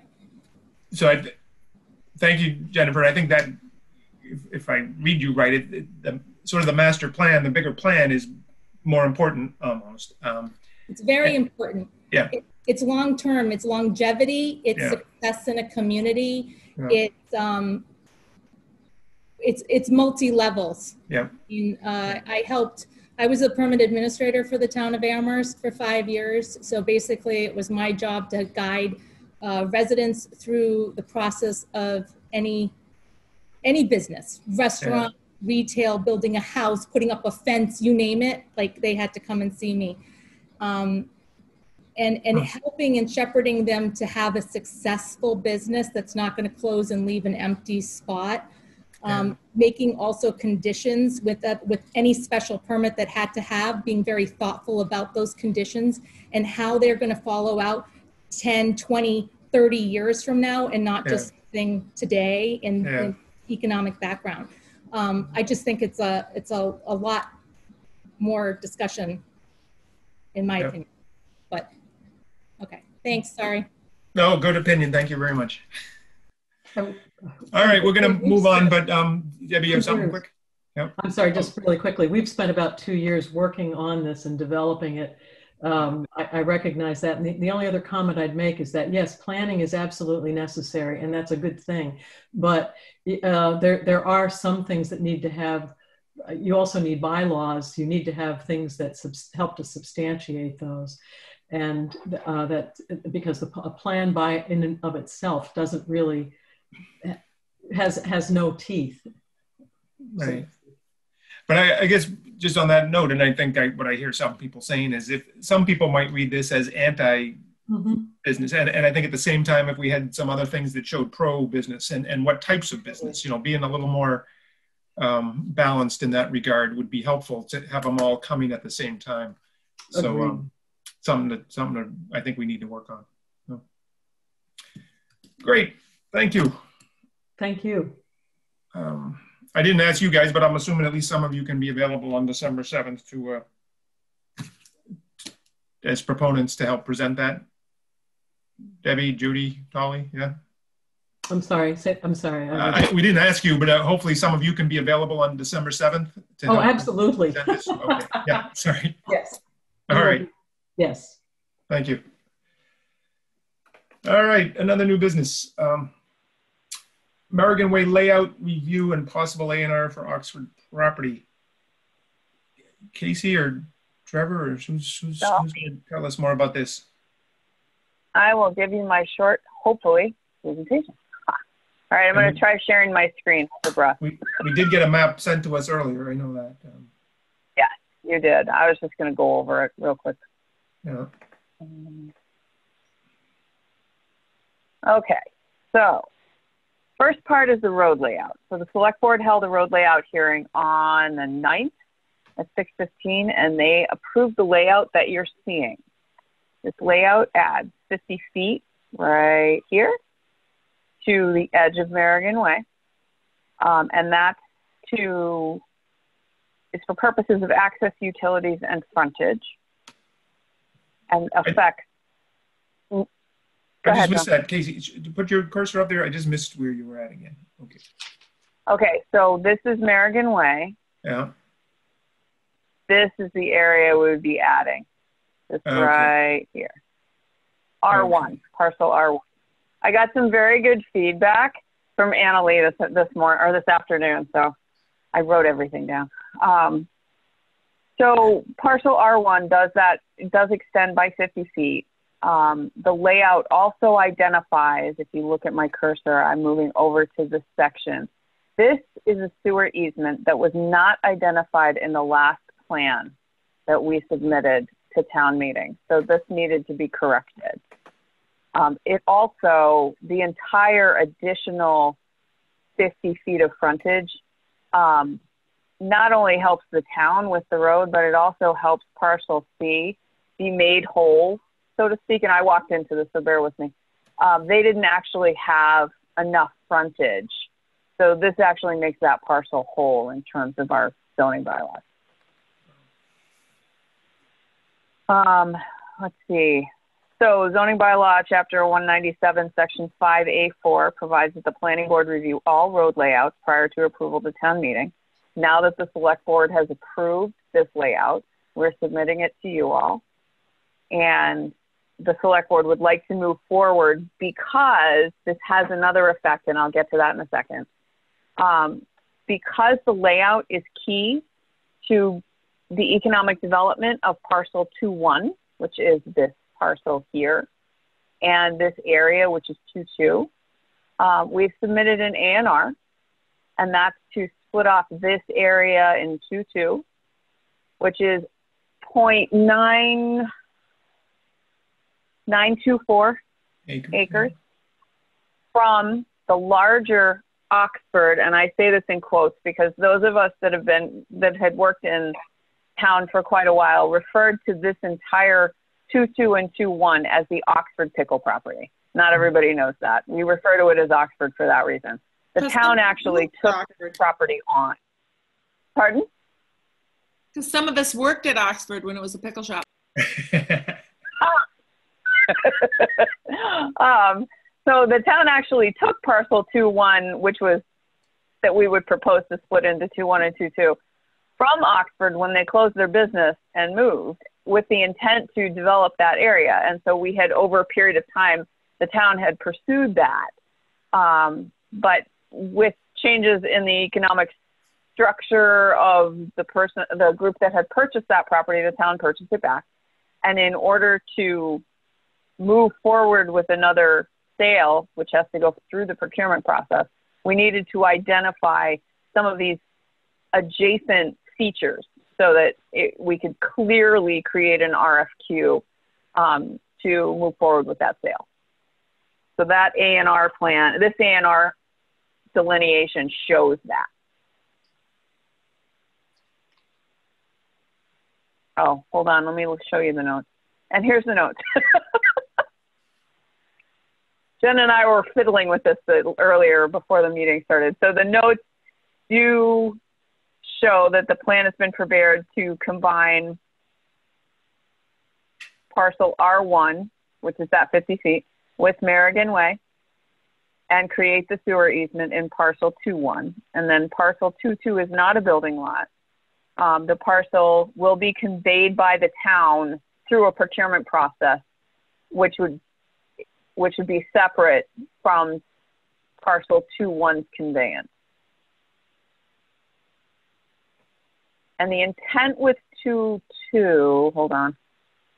This parcel. So this parcel, the reason it was delineated is there's a business owner that has deliveries that come down Coates Ave, so here, that needs some space to turn around, because once parcel 2-1 is sold, there's no throughway, which is the exit that's happening now. There's no throughway to go from here to Merrigan Way. So without a turnaround, any of those tractor trailers have to back down Coates Avenue, which we see as a bigger public safety issue than it needs to be. Because not everybody's been out to the Oxford property, but right now, Coates Ave, you can actually drive through 2-1 to get to Merrigan Way. So if we sell this parcel and there's no way for these trucks to turn around, they're going to be backing down Coates Ave, which is a public safety issue, and I think the neighbors will probably have an issue with it too. So this was our solution.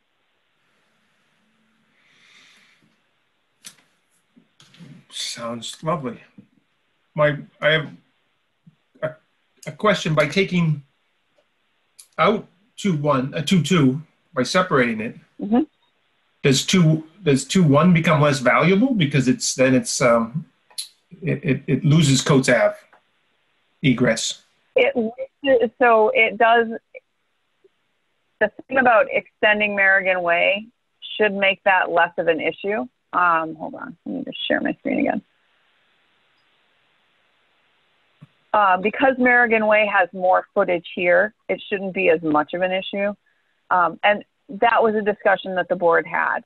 When we talked to the surveyor and to town council, neither one of them saw that as a significant loss because we were creating this space here. So the additional frontage gives more of an ability to use that middle parcel 2-1 to advantage.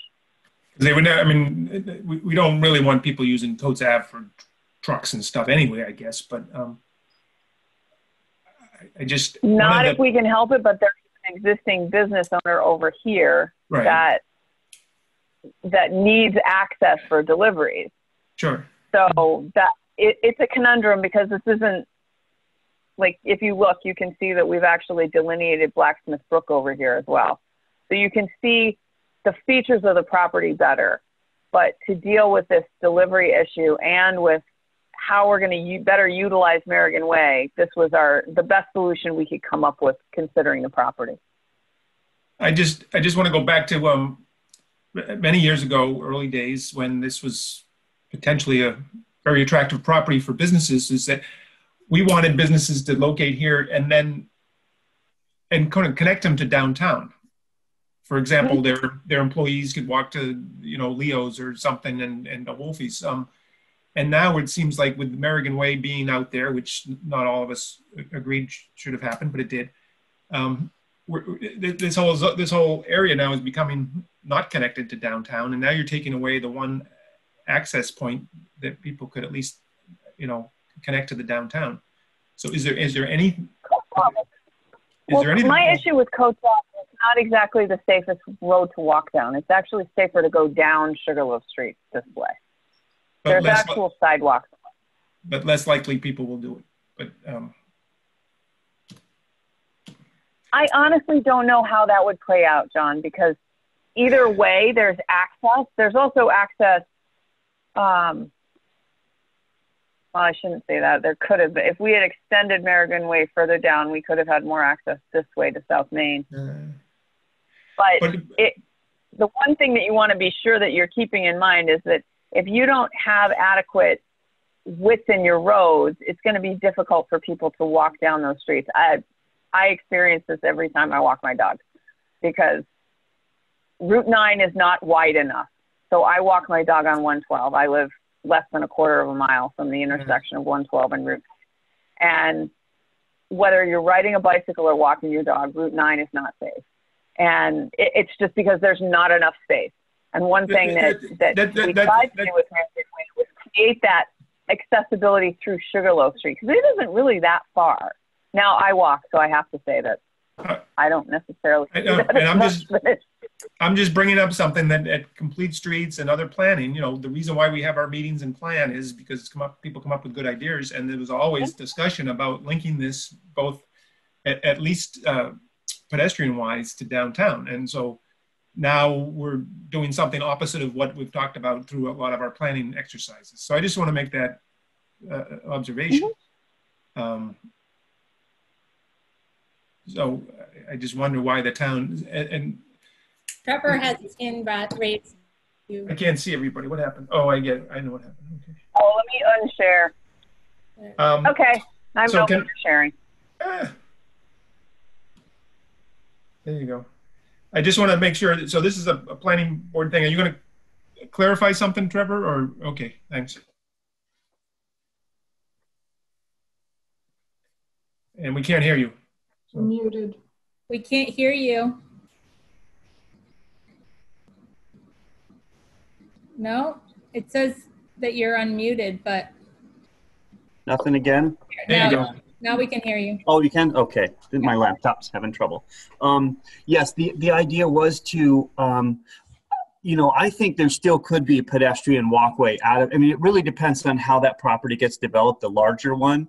And we really wanted to save that smaller section for a turnabout because of the truck traffic going down there. If we did sell the larger property, we wouldn't have, you know, we'd, like Casey said, we'd have trucks backing out. But I don't see why we couldn't work with that, whoever purchases that property, to, you know, encourage a pedestrian pathway for, you know, either across that property, depending on how it gets built or what people put in there, to have people have access to downtown to go and, you know, purchase lunch and come back. I know Pilot, they all shoot down and grab lunch and they really enjoy that. So I think there's a way that we could make pedestrian, you know, traffic there, but just kind of slow down the, not do, you know, a lot of car traffic there. We'd love it to, you know, the car traffic to come in off of Merrigan, but, and there is that other access out to South Main, but, you know, that takes a culvert over the bridge, and there's a lot of work there. There was, you know, some interest in that property late last year that they were talking that they would rather have access, you know, right off 91 down South Main and into that development.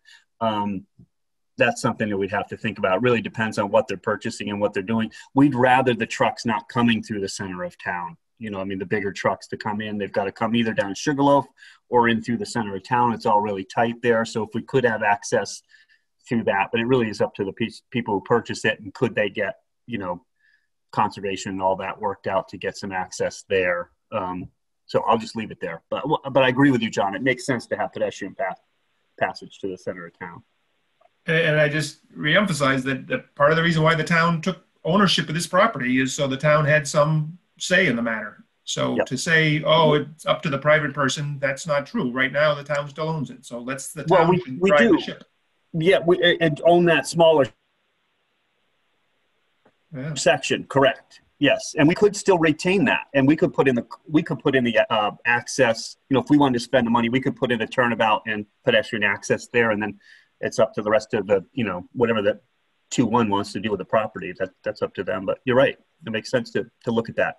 And I know that, you know, local businesses, we want to support them because we're very pro-business. And so it's not to take away them, but let's try to make it work for everybody. No, I agree with that. Yeah, thank you. Because I might get a call from the business owner tomorrow, so I have to say that.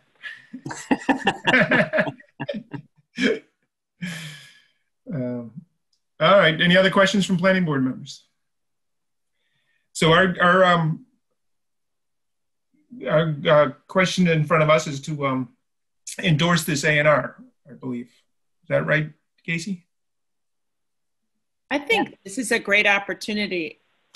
Denise, you want to make a motion to endorse the A&R? Because I could go right ahead, but, you know. You move a lot of things. Okay, I make a motion to endorse the A&R for this particular item.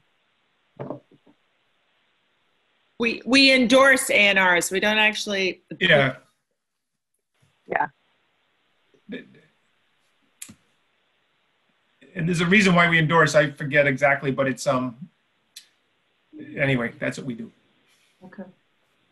So I made a motion. I second, this is Rachel Blaine. I second Denise Mason's motion to endorse the A&R before us about on Merrigan.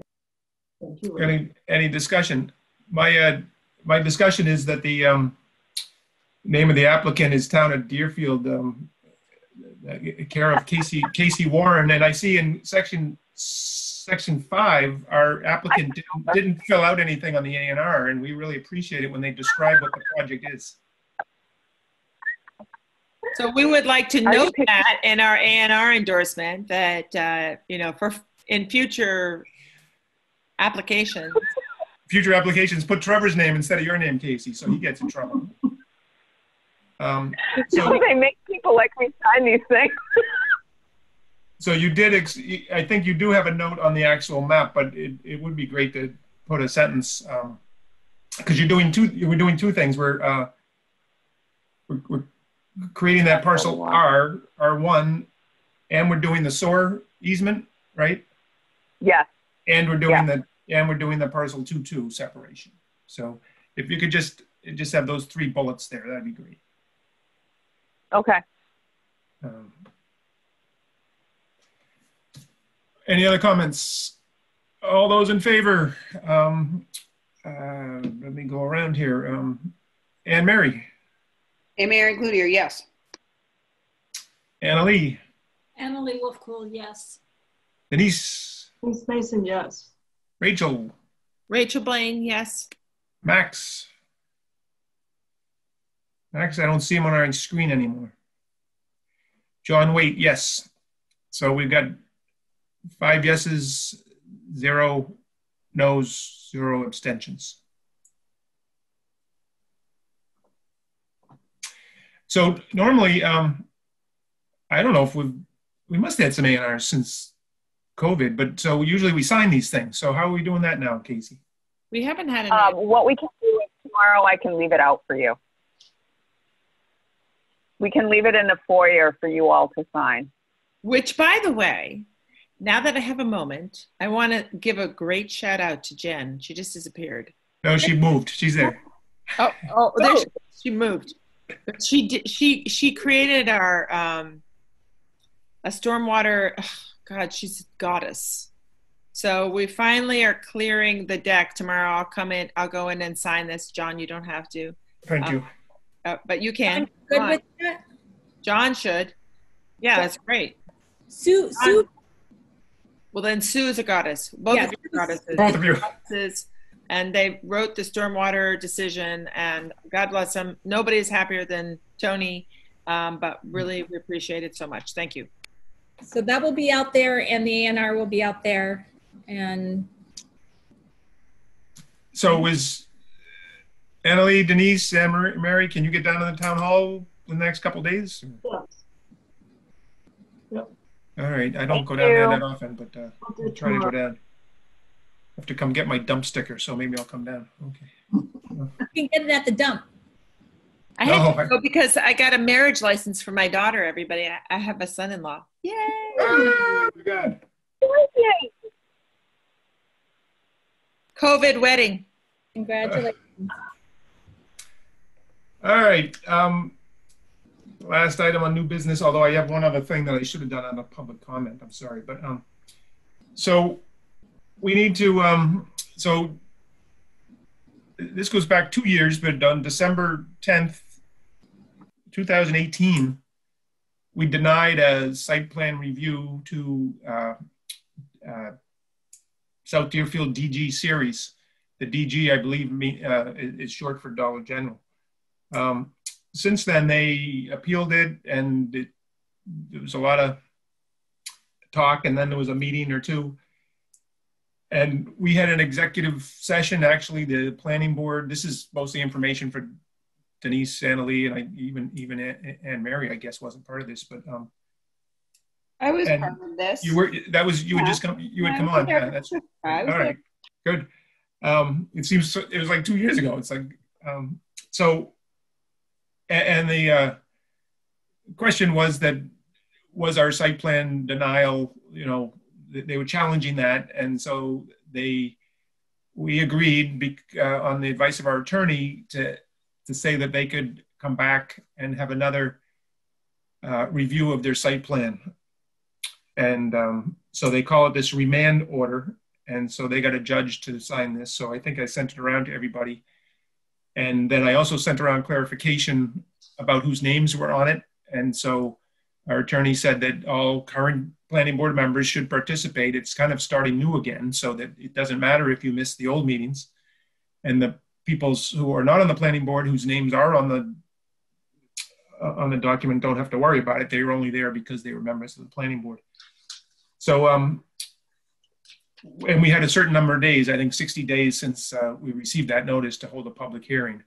So we'd like to set that date. And then also our attorney would like to review, since it's been 2 years since we kind of got into this, and because some of you are new, like to update us on it. So, so the first thing is to set this date for the remand order, and then set the date for the session with our attorney. And through the emails, it sounds like October 5th will work. And I suggested we do that one at 6 o'clock because it could be a long night. Does that work for everybody? What was the date again? Say it again. October 5th. That gives us plenty of 2 weeks, more than 2 weeks, to get the public notice up and out and everything. All right, so John, I moved. Sorry, what's the date for your meeting with the attorney? We haven't, I'm going to get to that one next. Oh, sorry. Planning board on the 5th. Excuse me? The time on the 5th would be 6 p.m. I'm suggesting 6. Does that work for people? Sure. I suspect it's going to be a longer night. Is anything else going on that night, Casey? Or yep. I don't, Jennifer and I, that's why we wanted to sit in on this part of your conversation. I think that's clear. That's for the remand hearing, right? That's for the public hearing. Yeah, that's why I was hoping that. Okay, I just want to make sure. Yeah. All right, so I move that we schedule a public hearing for the remand order from Land Court in South Deerfield DG Series LLC proceedings for October 5th at 6 o'clock via Zoom.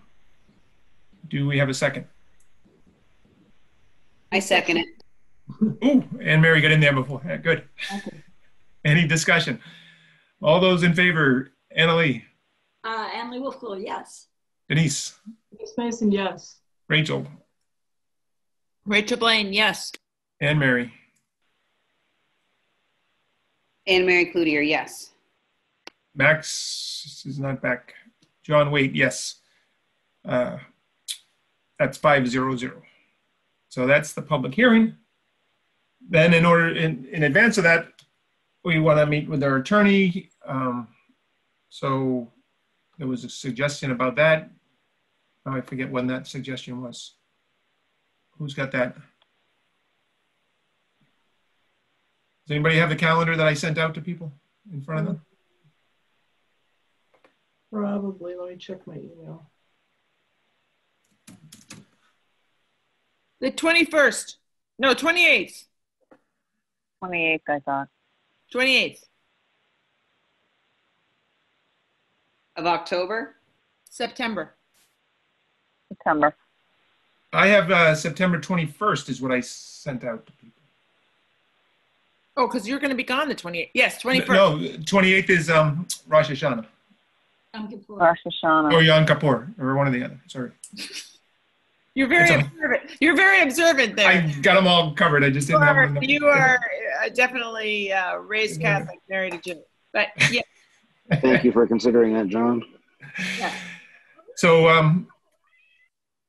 I heard back from most people, so I'm assuming the 21st. You did. You did the 21st. Now that I've got it here. So okay, we don't need a motion for that. That's just a meeting. That's 7 o'clock, and that is so. Casey or Jennifer, remind me. It's just a regular planning board meeting, and then we go into executive session. Is that what we do? Correct. You have to start an open meeting, move to executive session, and then have your conversation in executive session as part of litigation planning. So that just has to be posted just like 48 hours. So if you could post that the Thursday before or something. Yeah. Okay. So, Casey, yep. The 21st, we do have another meeting, so we both have to, just so you know. Yeah, so we'll both be working that night. You can do that. We said 7 o'clock. That's okay. Okay. That's what I need to know, because I need to be involved in your meeting, which means I can only meet with the personnel board for an hour. Because it's executive session and strategy for litigation. So I need to be in your meeting, John. So does that work for you? Yeah. Yeah. I'll just let them know. And you have two Zoom accounts the town does or something? We do. You're lucky. You're rich with Zoom accounts, just not dollars, but Zoom accounts were rough. I know. Can we have dollars to go with those Zoom accounts? And then I just wanted people to put on their calendar that there's a good chance that on October 26th, we might need to issue a decision, because depends on what happens at the public hearing. We only have so many days to actually do a decision. Yes. To make a decision within 60 days, right? Yeah. But my question and I'll ask Adam this, is I think it says at the close of the public hearing, you have so many days. But if we continue the public hearing, are we allowed to continue the public hearing, I guess is one of my questions. That's going to be a question we should ask Adam. Yeah. Next week. Because given the... and if there are questions, John, write them down so we don't forget, because it helps facilitate the conversation. Yeah. You know, given the history with this project, the public hearings, a lot of questions are raised during the public hearing, so you can't close it. You have to continue it. And I just want to put that out there. So, all right. So that's the plan. And that most of this stuff, again, you can't, kind of talk too much about in between meetings. That's why we want to kind of do it all at that executive session on the 21st. So the more of you that can attend, the better, because we want everybody to be prepared. Yeah. Which maybe I could take this opportunity. Has anybody heard from Paul Alice in the past couple months? I get no response from him, and he used to be fairly responsive.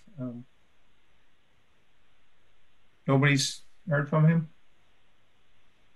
All right, I probably could find his phone number. I'll give him a call, because he was, quite involved in this. All right. The other quick thing I have for the agenda that I should have said at the beginning, I don't know if people noticed, there was, I forget his name, Leon. I think he tuned in at the beginning of this meeting. But at the ZBA the other night, what's his name? Yeah. Markowski. So at the ZBA the other day had I think it was a public hearing about this gentleman, Leon, who wanted to have an accessory apartment, and he went to the ZBA to get a special permit, and they didn't seem, from his point of view, it seemed like they weren't going to approve it. So he actually withdrew his application, so he would be withdrawn without prejudice, which means he can come back, I think, anytime he wants. Whereas if they had voted no, he would have had to wait 2 years, I believe, or something. Yeah. So, and as part of that, I spoke up and I said that the planning board has this on our docket, but we haven't got to it yet, is that we want to change the accessory apartment bylaw that we have, which is right now fairly restrictive. And we've been talking about it for a couple of years to make it much more, I think, flexible, to be not only relatives, but right now it says you have to have a elderly relative or something. It's very restricted. But I think we wanted to make it more flexible, but we haven't got to it yet. And it kind of penalized this guy who was trying to do the right thing, I think. So I just hoping that we could. So actually I talked to him today. He called the town and someone sent him to me, and I talked to him, and I made no promises, but I said that we would like to get this at least by next spring onto the town meeting. And so let's just make sure we get that on our agenda for December, January. And I think we really want to get our town building inspector involved. There's been a lot of things written. We just have to pull it together. Ding, ding. So Casey, that's what I was going to say, John. Yeah. is he's actually made that comment to me and to Jennifer. So we're aware that now that we need to provide that intersect. Good. Do we need a consultant to help us shepherd it through though? Because that has been an issue in the past. Well, it depends what Bob, does he know this stuff? Could he help kind of write it? And, we probably need a legal thing at some point, but I think we all in general kind of know the direction we want to go. And other towns, a lot of the other towns are doing it too. Greenfield is really flexible. They said you can have detached, accessory apartments, which I think we were still talking attached here, but maybe we want to change that. I don't know. But ideally we'd have a public hearing maybe in January or February to get feedback from people so that we could then, if we need to make revisions before whatever the spring town meeting would be. Lily would like to say something. On this topic, good. Yeah. Yes. Yep. So Lily Dwight, 45 South Mill River Road. I was the chair of Deerfield Senior Housing as we tried so desperately to get everything done. And this was all we could get done. And it is only restricted and because, I'm just going to be honest, of racism.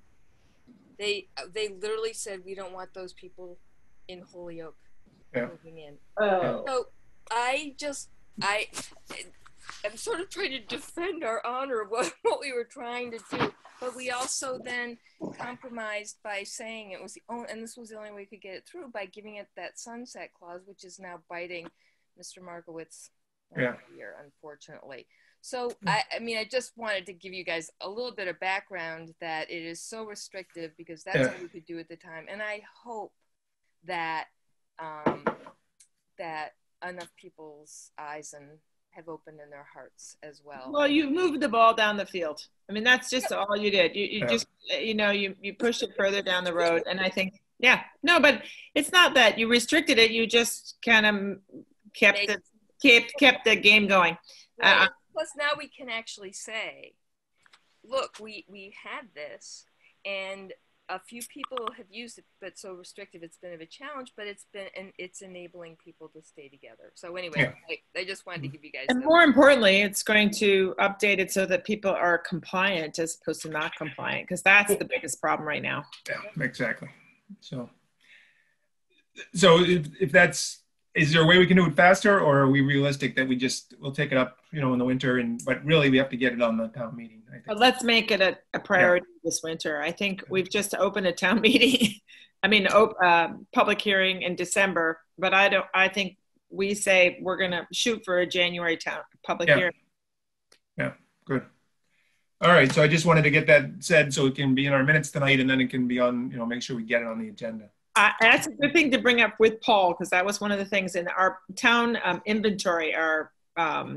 We have a very low inventory of low income, and we're actually, to really threaten people, we're actually open to predatory or whatever it is development. So this is a great way for everybody to move forward for a lot of different reasons. All right, we've come to the other business not reasonably anticipated 48 hours. Anybody have anything? It's 9:20, by the way. The cell was lost. No way. Because I wasn't watching them. Always happen. We set a date for, actually our next meeting is December 21st and October 5th. We already have two set, so we're good there. Excellent. Anything else? Thank you, Jennifer. Thanks for sticking with us, Casey. I move that we adjourn. Thank you. Second? Rachel Blaine moves that we adjourn. Second that, Denise Mason. Second, Denise. All those in favor, raise your hand. I can see you. 500. Excellent.